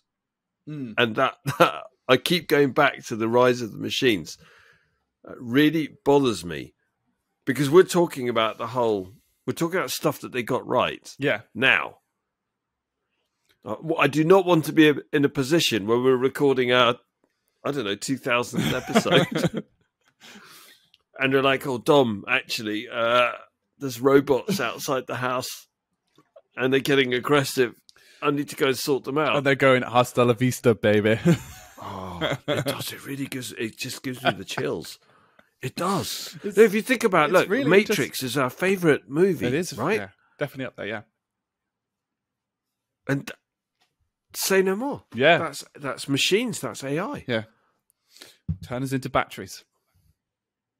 I watched it on the plane to America. I was like, oh. Did you? I was like, I'm going to watch this. And it's like, my coach was like, have you not seen this? I was like, and? Yeah, okay. That's actually really quite upsetting. Yeah, it is upsetting, isn't it? To even question it, because why would you question that? The reaction should have been, Dom's watching The Matrix. Yeah, cool. I totally get it. Get it. Yeah.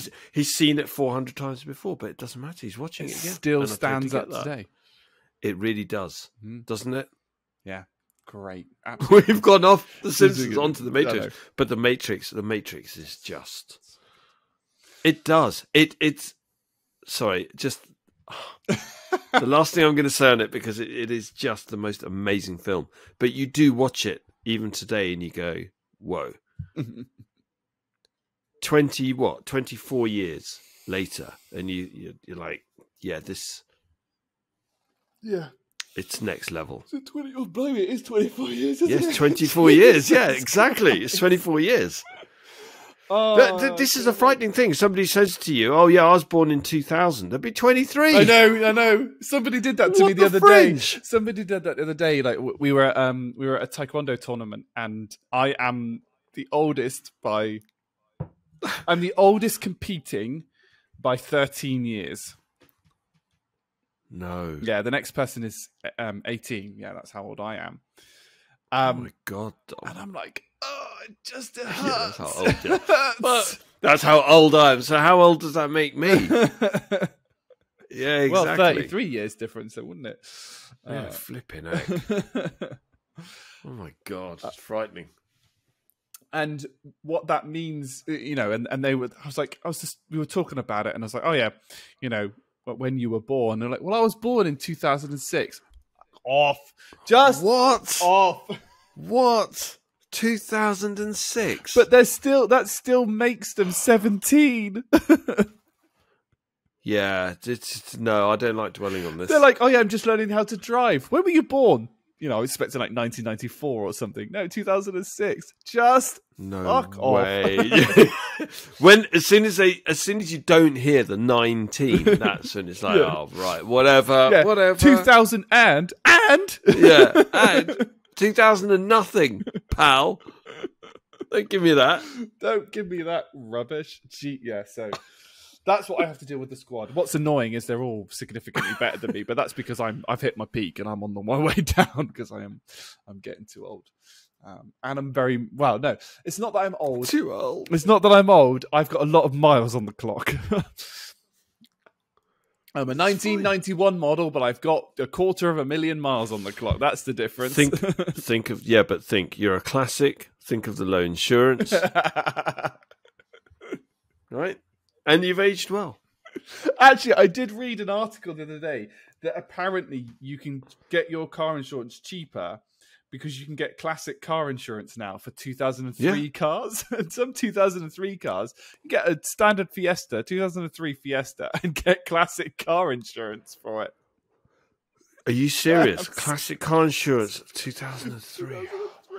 Because it's 20 years old. I think it's like classic car insurance can kick in from about 20 years. I think it is. This is so depressing. Oh.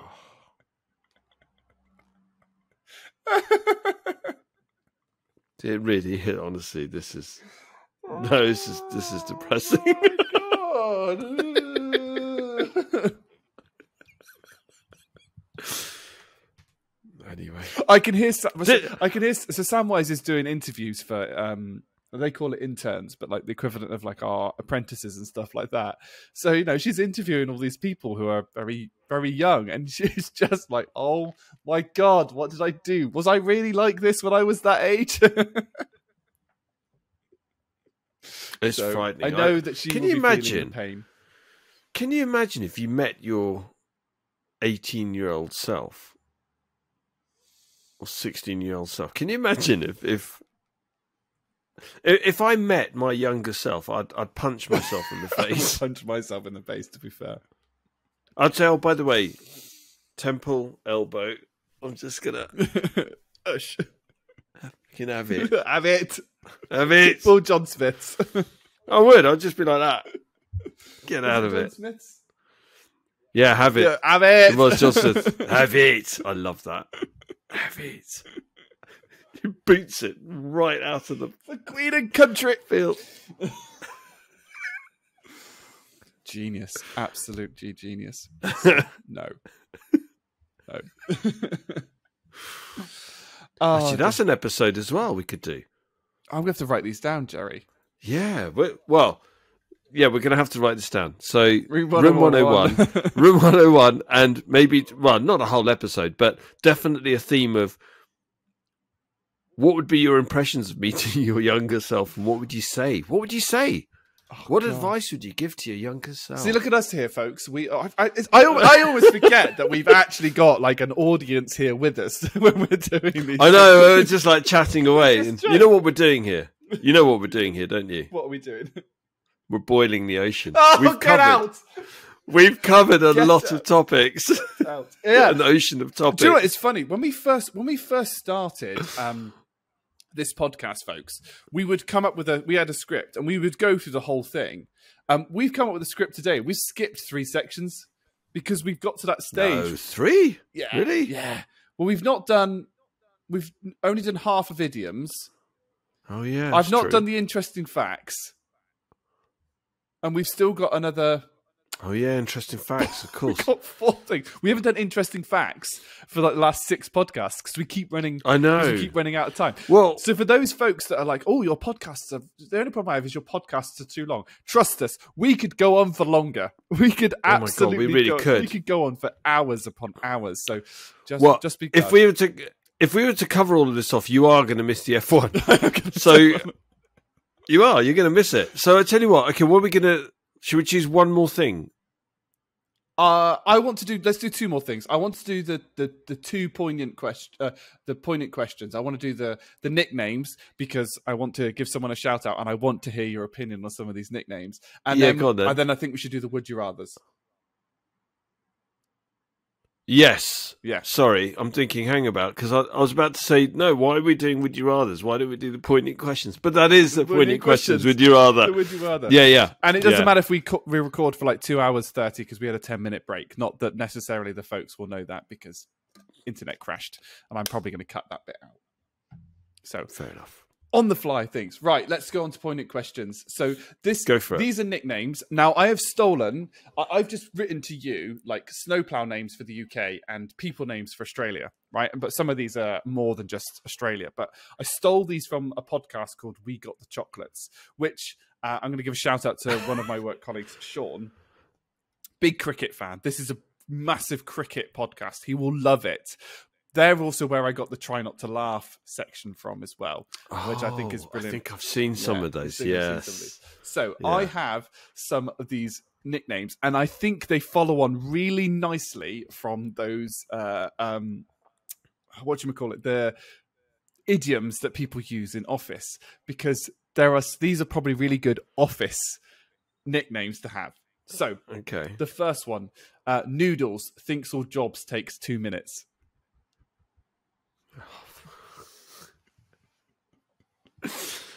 Oh, I love it. I've got loads of these. Deck chair always folds under pressure. I love that.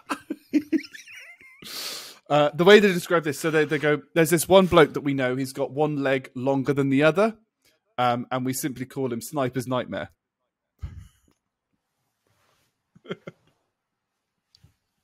Oh, that's so bad. That is so bad. I never said these were PC, they were just funny. Oh my God. We all know one of these. Sensor light only works if someone walks past. We know a few of them. I love it. Next one, lantern, not very bright, needs carried.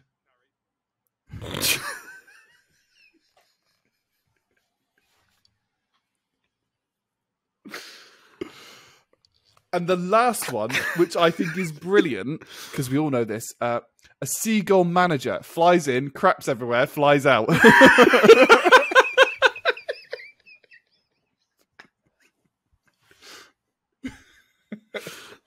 That's fantastic. And we know. I think that's my favourite.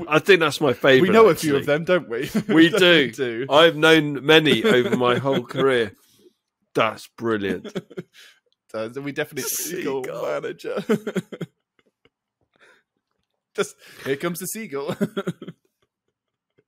Oh, look. Actually, you have to be careful. So we have to keep it clean. So you couldn't just like have a manager come onto a call and just completely mess everything up and then dial off the call. And then you go, I think we've just been seagull. Yes.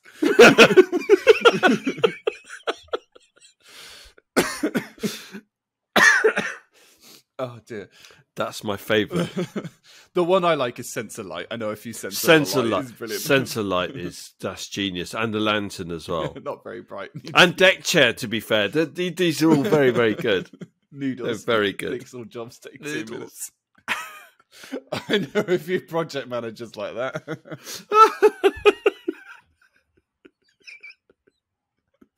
Oh dear. So.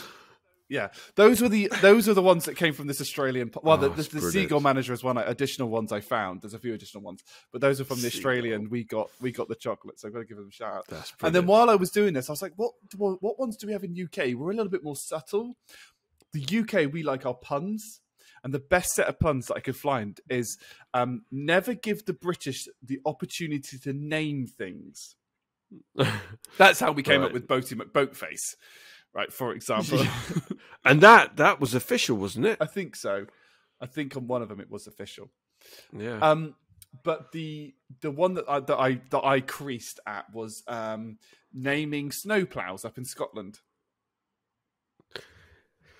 Yeah, I didn't know that you could name a snowplow. These are here. That was even a thing. So there's things like Gritney Spears. Oh, for God's sake. You're a blizzard, Harry. Oh, no. I've got like 12 of these, Jerry. Oh, my God. Cleopatra. They're clutching at straws on that one. Hans Nolo.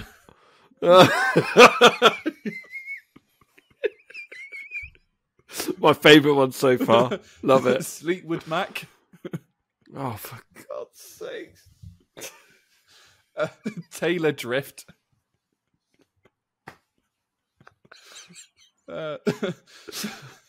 Sir Plows a lot.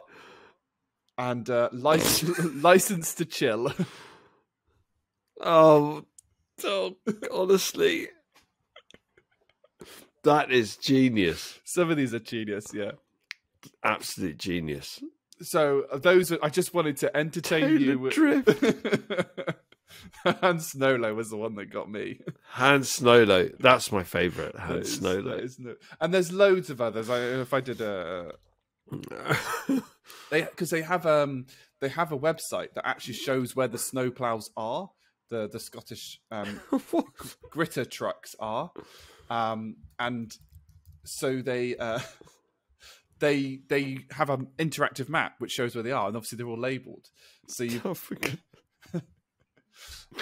Control Salt Delete. Yeah, Control Salt Delete, and like, Blizzard of Oz. Yeah, Lord Coldemort. No more Mr. Ice Guy. Yeah. This is so ridiculous. Buzz Ice Clear. Snowy Tribbiani. Sir David Attenborough.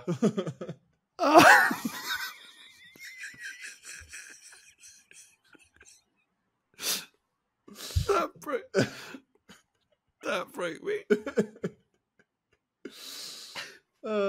Yeah, and they all have them named on. They're on the side of the gritters. They're labelled.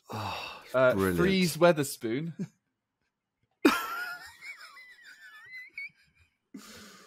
Oh dear. Oh dear. Scoop, there it is. Yeah. Oh dear. Sweet Child Alice O'Brien. Scoop. Genius. Spready Van Halen. Optimus Prime. Yeah.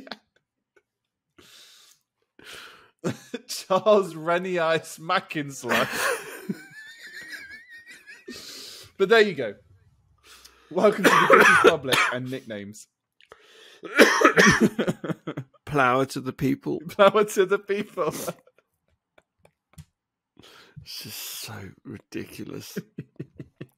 Oh, it's just so ridiculous. I love it. David Attenborough. Can't even do it. I'm laughing too much. David Attenborough. Oh. I thought you would enjoy those. Brilliant. Oh, because that's similar to the Benedict Cumberbatch. Yeah, those are similar to the Benedict Cumberbatch. It's similar. It's a similar thing, and that makes me cry, laughing every time. Oh dear. Oh, look at this. I came. Snatch. Bumble stuff. Crimble snitch. No, you have to be very careful with it, because I found one which there were literally, I think, something like 800 variations, and some of them were just ridiculous and really quite rude. Look at this one. This I came, I thought, I conquered. So bad. Borky So Hawk ridiculous. Cutie Brunch. Don't you? You'll get me started on this. I won't be able to stop laughing. Body Snatch Cumberbund. Buffalo Custard Bath. Yeah, I love the ones that literally have no connection whatsoever. It's just because you got the same first letter and that's about it. Beanie Bag Cabbage Patch. Oh, for goodness sake. I love it. Oh, dear. But there you go. Brenda Dick, Crample Scrunch.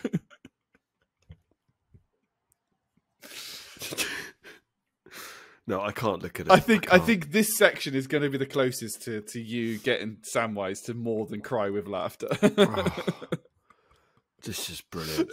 Samwise, do not listen to that section. In hindsight, don't listen to that section while you're on the bus. You might get some weird looks. Beneficial cucumber. Yeah. Crumpet twink wrangle shrink. I mean, it just gets ridiculous. Battlefield Counter-Strike. Butter dish crumble scone.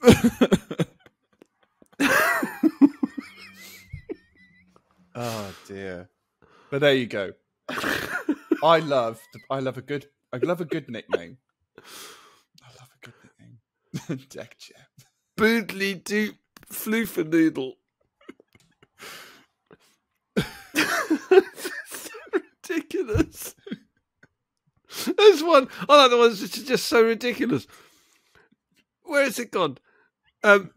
Bourgeois catastrophe. What? Sense. What? Oh dear. Right. Bumble, tumble, humble, crumble.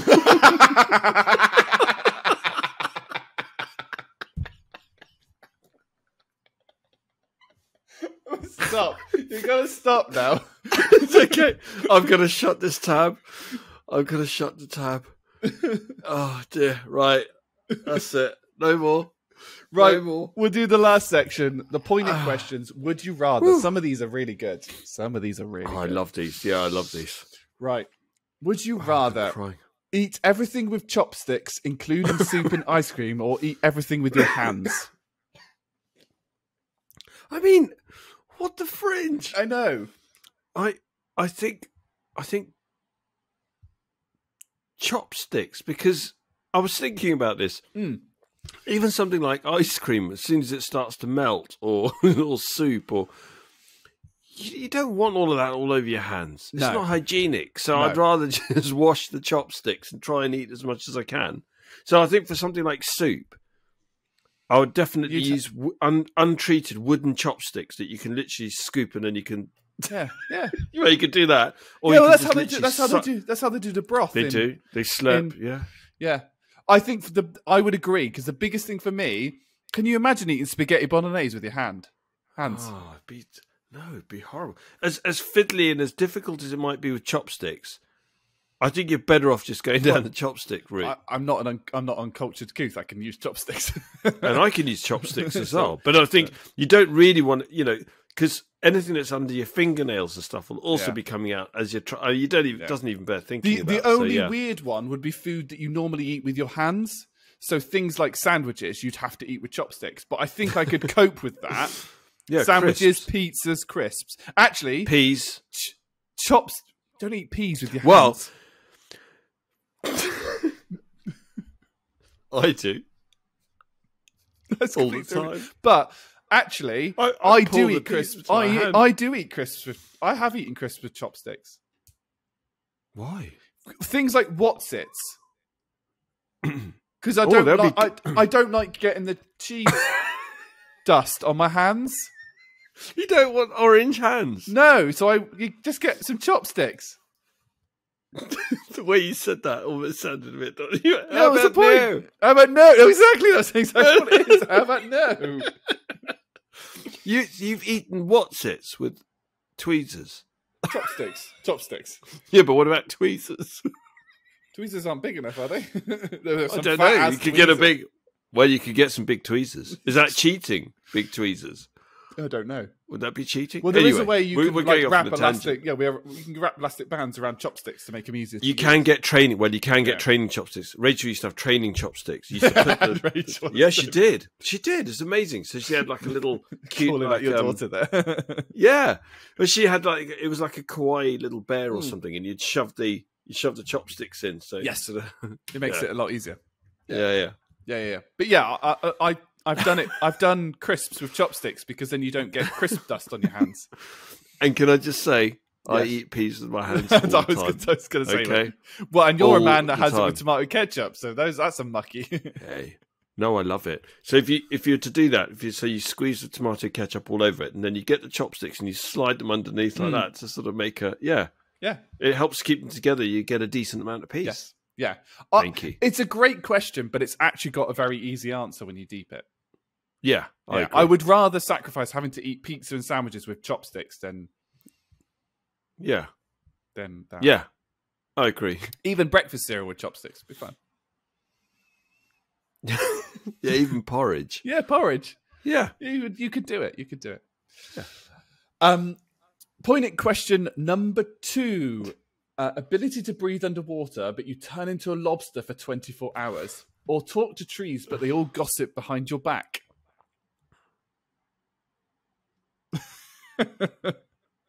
I'd like to talk to trees. Would you? Yeah. I wouldn't mind about the gossip. I don't know. I'm I can not live sure. with the gossip. I'm not sure I could deal with the emotion. Well, I think there's two reasons why I think I'd rather be able to breathe underwater, but you turn into lobster for 24 hours. Right. What would a tree have to say that's interesting? Loads. There's trees that have been around for hundreds of years. Can you imagine some of the things those trees would have seen? Yeah, you're assuming they can remember it. Well, of course I remember it. It goes without saying. You've spoken to trees before. I've spoken to so many trees. I've known trees. 3 of my closest friends are trees. But look, you turn into a lobster. Next thing you know, you're in a pot. Next thing you know, you're in a restaurant. Next thing you know, you're being lowered into a pot of boiling water. And you go, yeah, I wish I'd spoken to trees. Then you'll be sorry. I'm not sure I could deal with the emotional damage from being gossiped. Oh, don't worry about it. Let the trees talk. Let them talk. Doesn't matter. But I think you'd have some fascinating conversations with some trees. You might have convinced me. Okay. Because I mean, to be fair, like, what would I use the ability to breathe underwater for? Right, turning into a lobster as well, of all things. And I've written this wrong, by the way. It says abilities to breathe underwater, but you turn into a lobster for 24 hours. That's supposed to say every time you use the power, you turn into a lobster. For every time you use it. So it's not like you turn into it once and then you're done, which I think would be much better, because you do it once and then you're like, I can breathe underwater. But it's every time you use it, you then effectively. Yeah, that's a complete deal breaker for me. Yeah. Trees all the way. Trees all the way. That's trees really all the way. Interesting. Poignant question number 3. Power to control the weather, so basically like Storm from the X-Men, or power to control technology? So my head says power to control technology, but my heart says power to control weather. And I'm saying that, and it's interesting we have this poignant question at this time, where basically I haven't seen the sun since last October. Right? Wake me up when and I'm not September even ends. joking. Oh, for good... Yeah. Back on the Green Day thing. Back on the Green Day theme. It's driving me... The weather is driving me insane. It's just every day it's the same old shizzle. So my heart would say, control the weather, because I'd love to be able to say, you know what? Can you imagine being able to say to everybody, come on over, let's have a barbecue, and you control the weather to the point, right? So you just say, I can guarantee you sunshine. I can guarantee you sunshine and the British Grand Prix. I can guarantee... I like it when it rains at the British Grand Prix. That's a little bit of spice. Like the hand movement. Again. Well, we already did Italians today, didn't we? We already upset them with our pasta shapes thing. Yeah, but I love the Italians and I love Italian food. So yeah, well, I love food. Yeah, me too. Apart from pineapple on pizza. But for me, if I had to choose one, selfishly, I think I'd have to go for weather. You'd follow your heart. I'd follow my heart. What would you do? Do you know what? I'm really torn, because I really like... The weather's a really interesting one, because I'd absolutely love to just be like, can we just... So this week's been really weird. So on Monday I went for a run, and with a work colleague, and it was... There's no other word. It was fucking freezing. It was like 3 degrees. It was raining. It was cold, and it was damp. I had a hoodie and a jacket and a woolly hat on, and I was running, and I was still cold. And then on Friday, it was like 11 degrees. It was still grey and miserable, but there was a lot less wind, and the difference was just incredible. I was like, oh my God, I'm hot. I'm actually hot, and I didn't have a hoodie. I just had my jacket on. So yeah, I'd love, and I'm going to go on a little bit of a rant, but there's all these people that are like, autumn and spring are the best seasons. They're fuck off. They're not. They're just not. Right? Autumn is like, everyone has this like picturesque, perfect like vision of autumn where you get crunchy leaves and it's all nice and dry and there's sunshine, but it's nice and cool, and it's like it's not. It's just wet and miserable and horrible, and it's autumn, right? End of conversation. Welcome to Britain. And spring just doesn't. Spring never really materialised. It's cold. It's cold. It's wet. It's wet. It's you're right. wet. We don't It's really summer. have a spring. Yeah, you're right. We can suddenly go into heat wave. We don't really have a spring. And I'm okay with the heat waves. Oh, I'm not. I am like absolutely like there are. In fact, there have been times, especially when it was really cold over the winter. Like I almost missed the heat wave. We need a balance. Yeah, balance. Which is where the control the weather comes in. Yes, and it can affect your mood. It can affect everything. Yeah, so I think in fact the more you're talking about this, I think weather. Yeah. I think what's ambiguous about this question is it says power to control technology, and what does that mean? Don't know. Exactly. Yeah. Like, could I make it do something unexpected? Could I make it so your internet is not a pirate? Make internet faster. Yeah, make it completely stable. But am I changing the technology, or is that just a limitation of the technology? And even if I could control it, it wouldn't do anything. Like You're overthinking it. I'm probably overthinking it, but like. Everybody would default immediately to power to control technology, but what does that mean? Whereas control the weather kind of speaks for itself, so to speak. It does. And I think controlling the weather would bring you more happiness. Yes, especially if you're affected by seasonal affective disorder. SADS. Yeah. Got the SADS. So yeah, I think I would go with you. I think I'd go with the heart as well. I think I would want the ability to control the weather, and I wouldn't use it. You wouldn't use it all the time. You'd let nature run its course. Yeah, and you then have just to. Be like, yeah. Then you just be like, oh, I'm fed up with this rain. Let me just have a nice sunny day. Here we go. Yeah. Or actually, let's actually have a white Christmas. Bonk.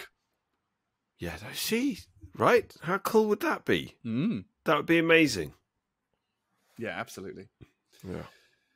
Pointing, would you rather number 4, speak every language fluently or play every instrument perfectly? So I thought about this. These are such good questions. I really couldn't decide between the two, but eventually settled on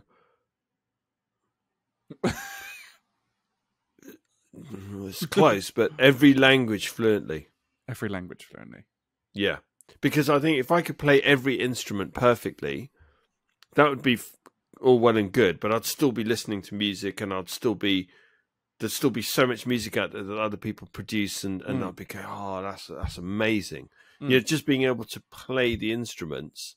Yeah, it doesn't say it gives you the ability to make music. It just says you have the ability to play the music. Yeah, exactly. So would I be creative enough to play something or create music that I would love, or millions of people would love? No, not sure, probably not. Sure. But to be able to speak every language fluently, if you think the doors that would open up for you, that would completely change your life. Oh, it would get rid of my traveling anxiety. It would be great. Oh, can you imagine? Like, just go to Japan or go to Korea or wherever and just go, yeah, and just speak fluently with everybody, understand even to go fear, there, isn't it? Even to go there as a tourist, like even when I go and visit, people like Samwise over in Germany, it's like, I don't speak German and I really want to not be the ignorant Englishman, but I am the ignorant idiot Englishman that doesn't know German. And it's interesting. Like I've had this discussion with another person who says, "Oh, I think it's okay to speak English in European countries," and I'm like, "But it feels really ignorant." And he's like, "Yeah, but I speak Spanish, Catalonian, and French. So if I go to Germany, you're expecting me to learn another language." And then I go to Bulgaria to speak another language. There has to be a commonality, is the way that he put it, which I thought was really good. Okay, yeah, I kind of get it. I'm okay with that, but it's basically one of the things that I was like, but yeah, it was like, okay, I will always try. I've got enough French, I've got enough German to kind of be like, hello, I'm sorry, I'm an idiot, I don't know this language, please don't hate me. Right. But there's also just being able to speak every language would just get rid of that anxiety for me.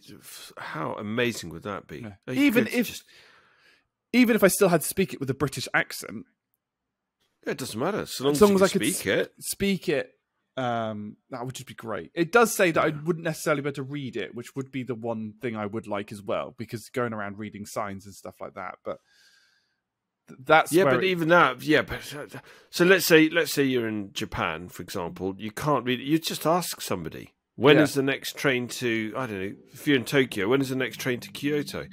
And they'll tell you, and you just go, yeah, cool. There you go. Nice. Oh, yeah, just follow that. Go down there. Follow the blue side. You'd understand all of that, and you just go, okay, fine. So you wouldn't actually really need to be, even if you had to look at a menu, you just go, sorry, what's this? And they'll go, oh, yeah, those are all your chicken options, pork options. It's interesting. It says you speak every language fluently, but it doesn't say you understand language fluently. If you deep the question. You're overthinking this. I think it's inherent that you understand the language, you're meant to speak it. When I made the decision on which one I'd go for, I assumed you'd understand it as well. Yeah, absolutely. So what? So you're going for language as well then? Yeah, I'd go for language as well. I've got no musical talent, so I don't feel like there's any benefit to me being able to play every instrument. Yeah, it'd be freaking cool to be able to go to a train station and jump on the keyboards that they sometimes have there, or the piano, sorry, that they have there, and be like, blink, blonk, blink, blonk. Yeah, great. Okay, you've got your 5-second viral video, but you can do the same with language. You can... There is a guy on YouTube. There's a guy on YouTube who speaks fluent. Well, he's amazing at languages, and he speaks fluent Cantonese and Mandarin. And in fact, I think you've seen him, haven't you? The American guy. He's an American guy that goes into these Chinese restaurants and that's the one. That, and they speak to him in English, and and then he orders in fluent Mandarin or whichever. He knows a few dialects. And they said that their attitude towards him changes completely, which kind of shows a little bit of the nature of the human population a bit. But whatever, these things happen. Final question then: would you rather look like Jar Jar Binks or sound like Jar Jar Binks? And we both discussed that we had the same self-depreciating joke, which was, "Oh, I'd look like Jar Jar Binks because that would be an upgrade." I aspire to look like him. I think I'd rather sound like him. Oh, interesting. Yeah. I don't think I'm ready to take on such a different look. I mean, it would be too much. So somebody said to me, right, as of tomorrow, you're going to start looking like Jar Jar Binks. I said, no, well, I can't deal with that. How would you cope with that? Whereas sounding like Jar Jar Binks... Lisa... Right, you just get on calls and people say, "So why are you speaking like that? What's the matter with you?" And you go, "Say, well, something happened. I don't know. I hit my head. Now I sound like Jar Jar Binks." Yeah, I think you'd be able to carry that off. I think you'd be able to get away with that a lot easier than because if you look like Jar Jar Binks, no one's going to say, "Oh yeah, look, I know deep down inside that's still you, Jerry." They'll go, "What the actual fringe? You look like Jar Jar Binks." Do you know what? It's a really interesting. I'm reading a book called Influence, which is about a book about persuasion, and there's loads of scientific studies that more attractive people generally are more likely to get what they want because people inherently like them more because they're more attractive. I'm really torn because your voice is so much part of you. Like, we couldn't do the podcast with Jar Jar Binks' voice. Sorry, can I? Yeah, you could. Sorry, I just want to circle back to what you were talking about. That book. Were you in a situation where you weren't looking for it? You didn't really want to buy it, but somebody attractive sold it to you. Is that what happened? Is this where we're going with it? Oh, it was bought as I want to say either birthday. Well, I say either birthday or Christmas present. My birthday's 5 days from Christmas, so it's one of the two. And the only person on this podcast who's got their birthday closer to Christmas is you, because yours is 1 day away. Yeah, that's true. That's very true. I always think, my birthday's closest to Christmas. Nobody's ever, and you go and outdo me on that one. How? I think looking like Jar Jar Binks though is such a phenomenon that it's too radical. Yeah, but for example, at work, just turn your webcam off.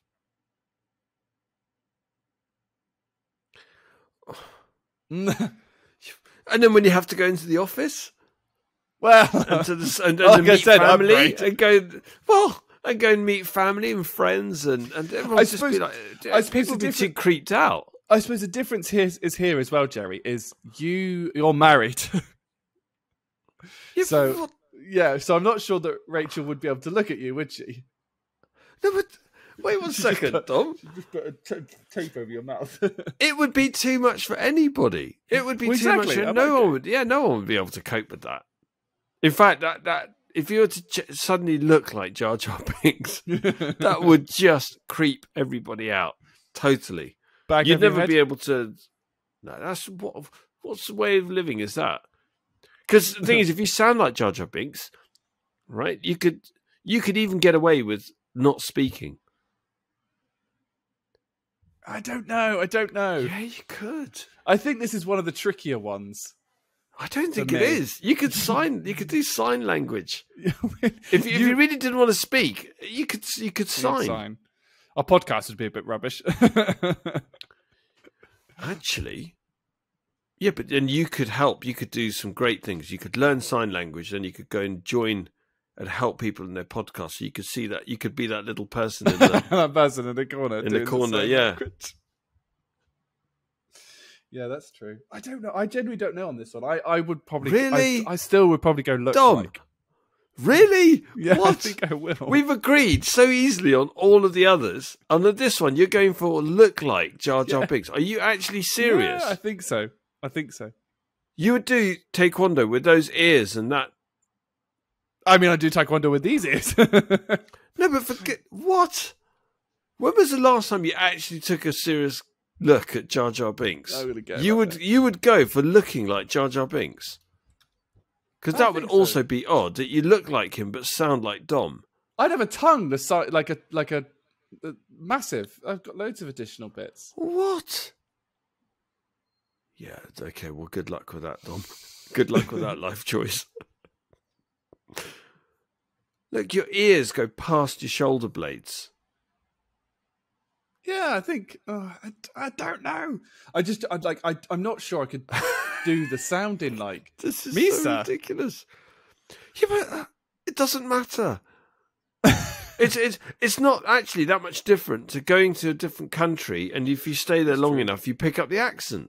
But at least it's still you. You don't go to a different country and then start looking like some alien, and then people go, "Oh well, yeah, obviously you've been." I don't even know where he comes from. Where does he come from? Where does he go? Here we go. A well-meaning Gungan. There you go. Gungan outcast on Naboo. And then people say, oh my God, you look completely different. You must have spent loads of time on Naboo. I mean, yeah. Good luck with that. Let me know how that goes. I'm hardly like it's actually going to happen. Yeah, let me know how that goes. I mean, out of the other ones, all have apart from the chopsticks, the other three have benefits. The other two are all just negatives, and you're trying to choose the worst one. I think this one? Both of them are horrible. Whereas the top one, it's a bit like, well, actually, chopsticks wouldn't be that bad. It would be. You could live with that. You'd get proficient. Yeah, you would. You'd absolutely. And that'd be pretty cool. Then all of a sudden you become like a chopstick meister. But so just to be clear, because my position's clear on this, just to be 100% clear on this for you, you would go for looking like Jar Jar Binks. I think I would. Oh my God, Dom. But I'm like 90. I'm like, sort of like 60-40 rather than 99-1. Okay. So I'm kind of like, I don't really know. I hope it doesn't happen. Yeah. Okay. Good luck with that. I suppose the bigger thing actually is would you rather look, sound, or have the intelligence of?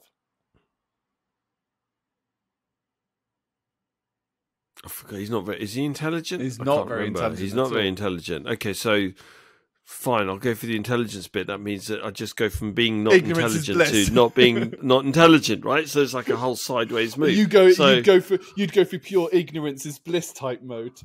Yeah, It would be no different. People would just talk to me and they wouldn't notice any difference. They wouldn't suddenly go, "Oh, you've got Jar Jar Binks level of ignorance here." They'd just go, "Yeah, that's just Jerry." They go, "What did he say this time?" Well, he eats peas with his hands. What a fucking idiot! We're on this self-depreciation scale again, are we? There you go. Right? He eats peas with his hands. Oh, has he been taken over by Jar Jar Binks? No one would know. No one would know. No one would know. Right. Brilliant. We should probably round this off now, shouldn't we? I have no idea what I'm going to title this podcast. Sorry, you're on mute. I might title it something like that. You aren't getting away with it, Jerry. What's your thoughts? Do you know what? I forgot. I said to you, didn't I? I'm going to forget, and I forgot, and now quick. I'm going to do a shout out to the legend, because my mum has just received flowers, because obviously look at that. It is tomorrow. It is Mother's Day. Slight panic mode now. Yes, okay. Yes, I knew that. So shout out to the legend. Yes. Happy Mother's Day for Happy tomorrow. Mother's Day. It would have gone by the time this podcast comes out. Happy Mother's Day. Absolute legend. Right, yeah, and you aren't getting away. Your final thoughts, Jerry. Unbelievable. He forgets this every time. Literally every time. I even panicked when I mentioned the podcast that I stole this idea from, because they also say the same. And I thought, he's going to remember this time. Well, I was talking to you not that long ago and said, I'm going to remember. I'll remember. And I forgot. Oh, for goodness sake. Final thoughts. That's like Jar Jar Binks' level of intelligence. Yeah, well, exactly. Yeah. That would be a step up for me. Final thoughts. I literally don't have a single thought going through my head at the moment. So, okay, here we go. Up the flag bar. Happy Mother's Day to all Mother's Day, to all mothers out there. Oh, I can't even speak. My brain's turned to mush. There's no final thoughts, Dom. There are no thoughts going through my skull, empty skull at the moment. No, I thank you for the poignant questions. Thank you for this has been brilliant. I've really been looking forward to it. Yeah. Thank you very much, listeners. Thank you very much, watchers.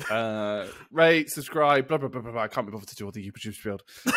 I don't actually know. I wonder if there is some marketing research on whether that spiel actually works. I think it does. I think it does. It must do. Yeah, maybe I need to start next week's podcast with, please subscribe. Yeah, no, you should do. Please give us a 5-star rating on Spotify. It preys on people's guilt. Yeah, preys on people's guilt because they kind of think, I'm really enjoying this podcast. So actually, maybe I should do. You in particular, this person watching this now, subscribe. Give us a 5-star rating. That's it. That's the one. Dear. Cool. Thank you very much for listening. Thank you very much for watching. I have no idea what I'm going to title this podcast. We've had some great fun. We will catch you on the next one. We've got a guest on the next one, which I'm very much looking forward to. And we'll probably cover off some of the stuff that we've missed from this podcast. Not that you can see the notes. And we'll catch you on the next one. Thank you, everybody. Cheers, Tom.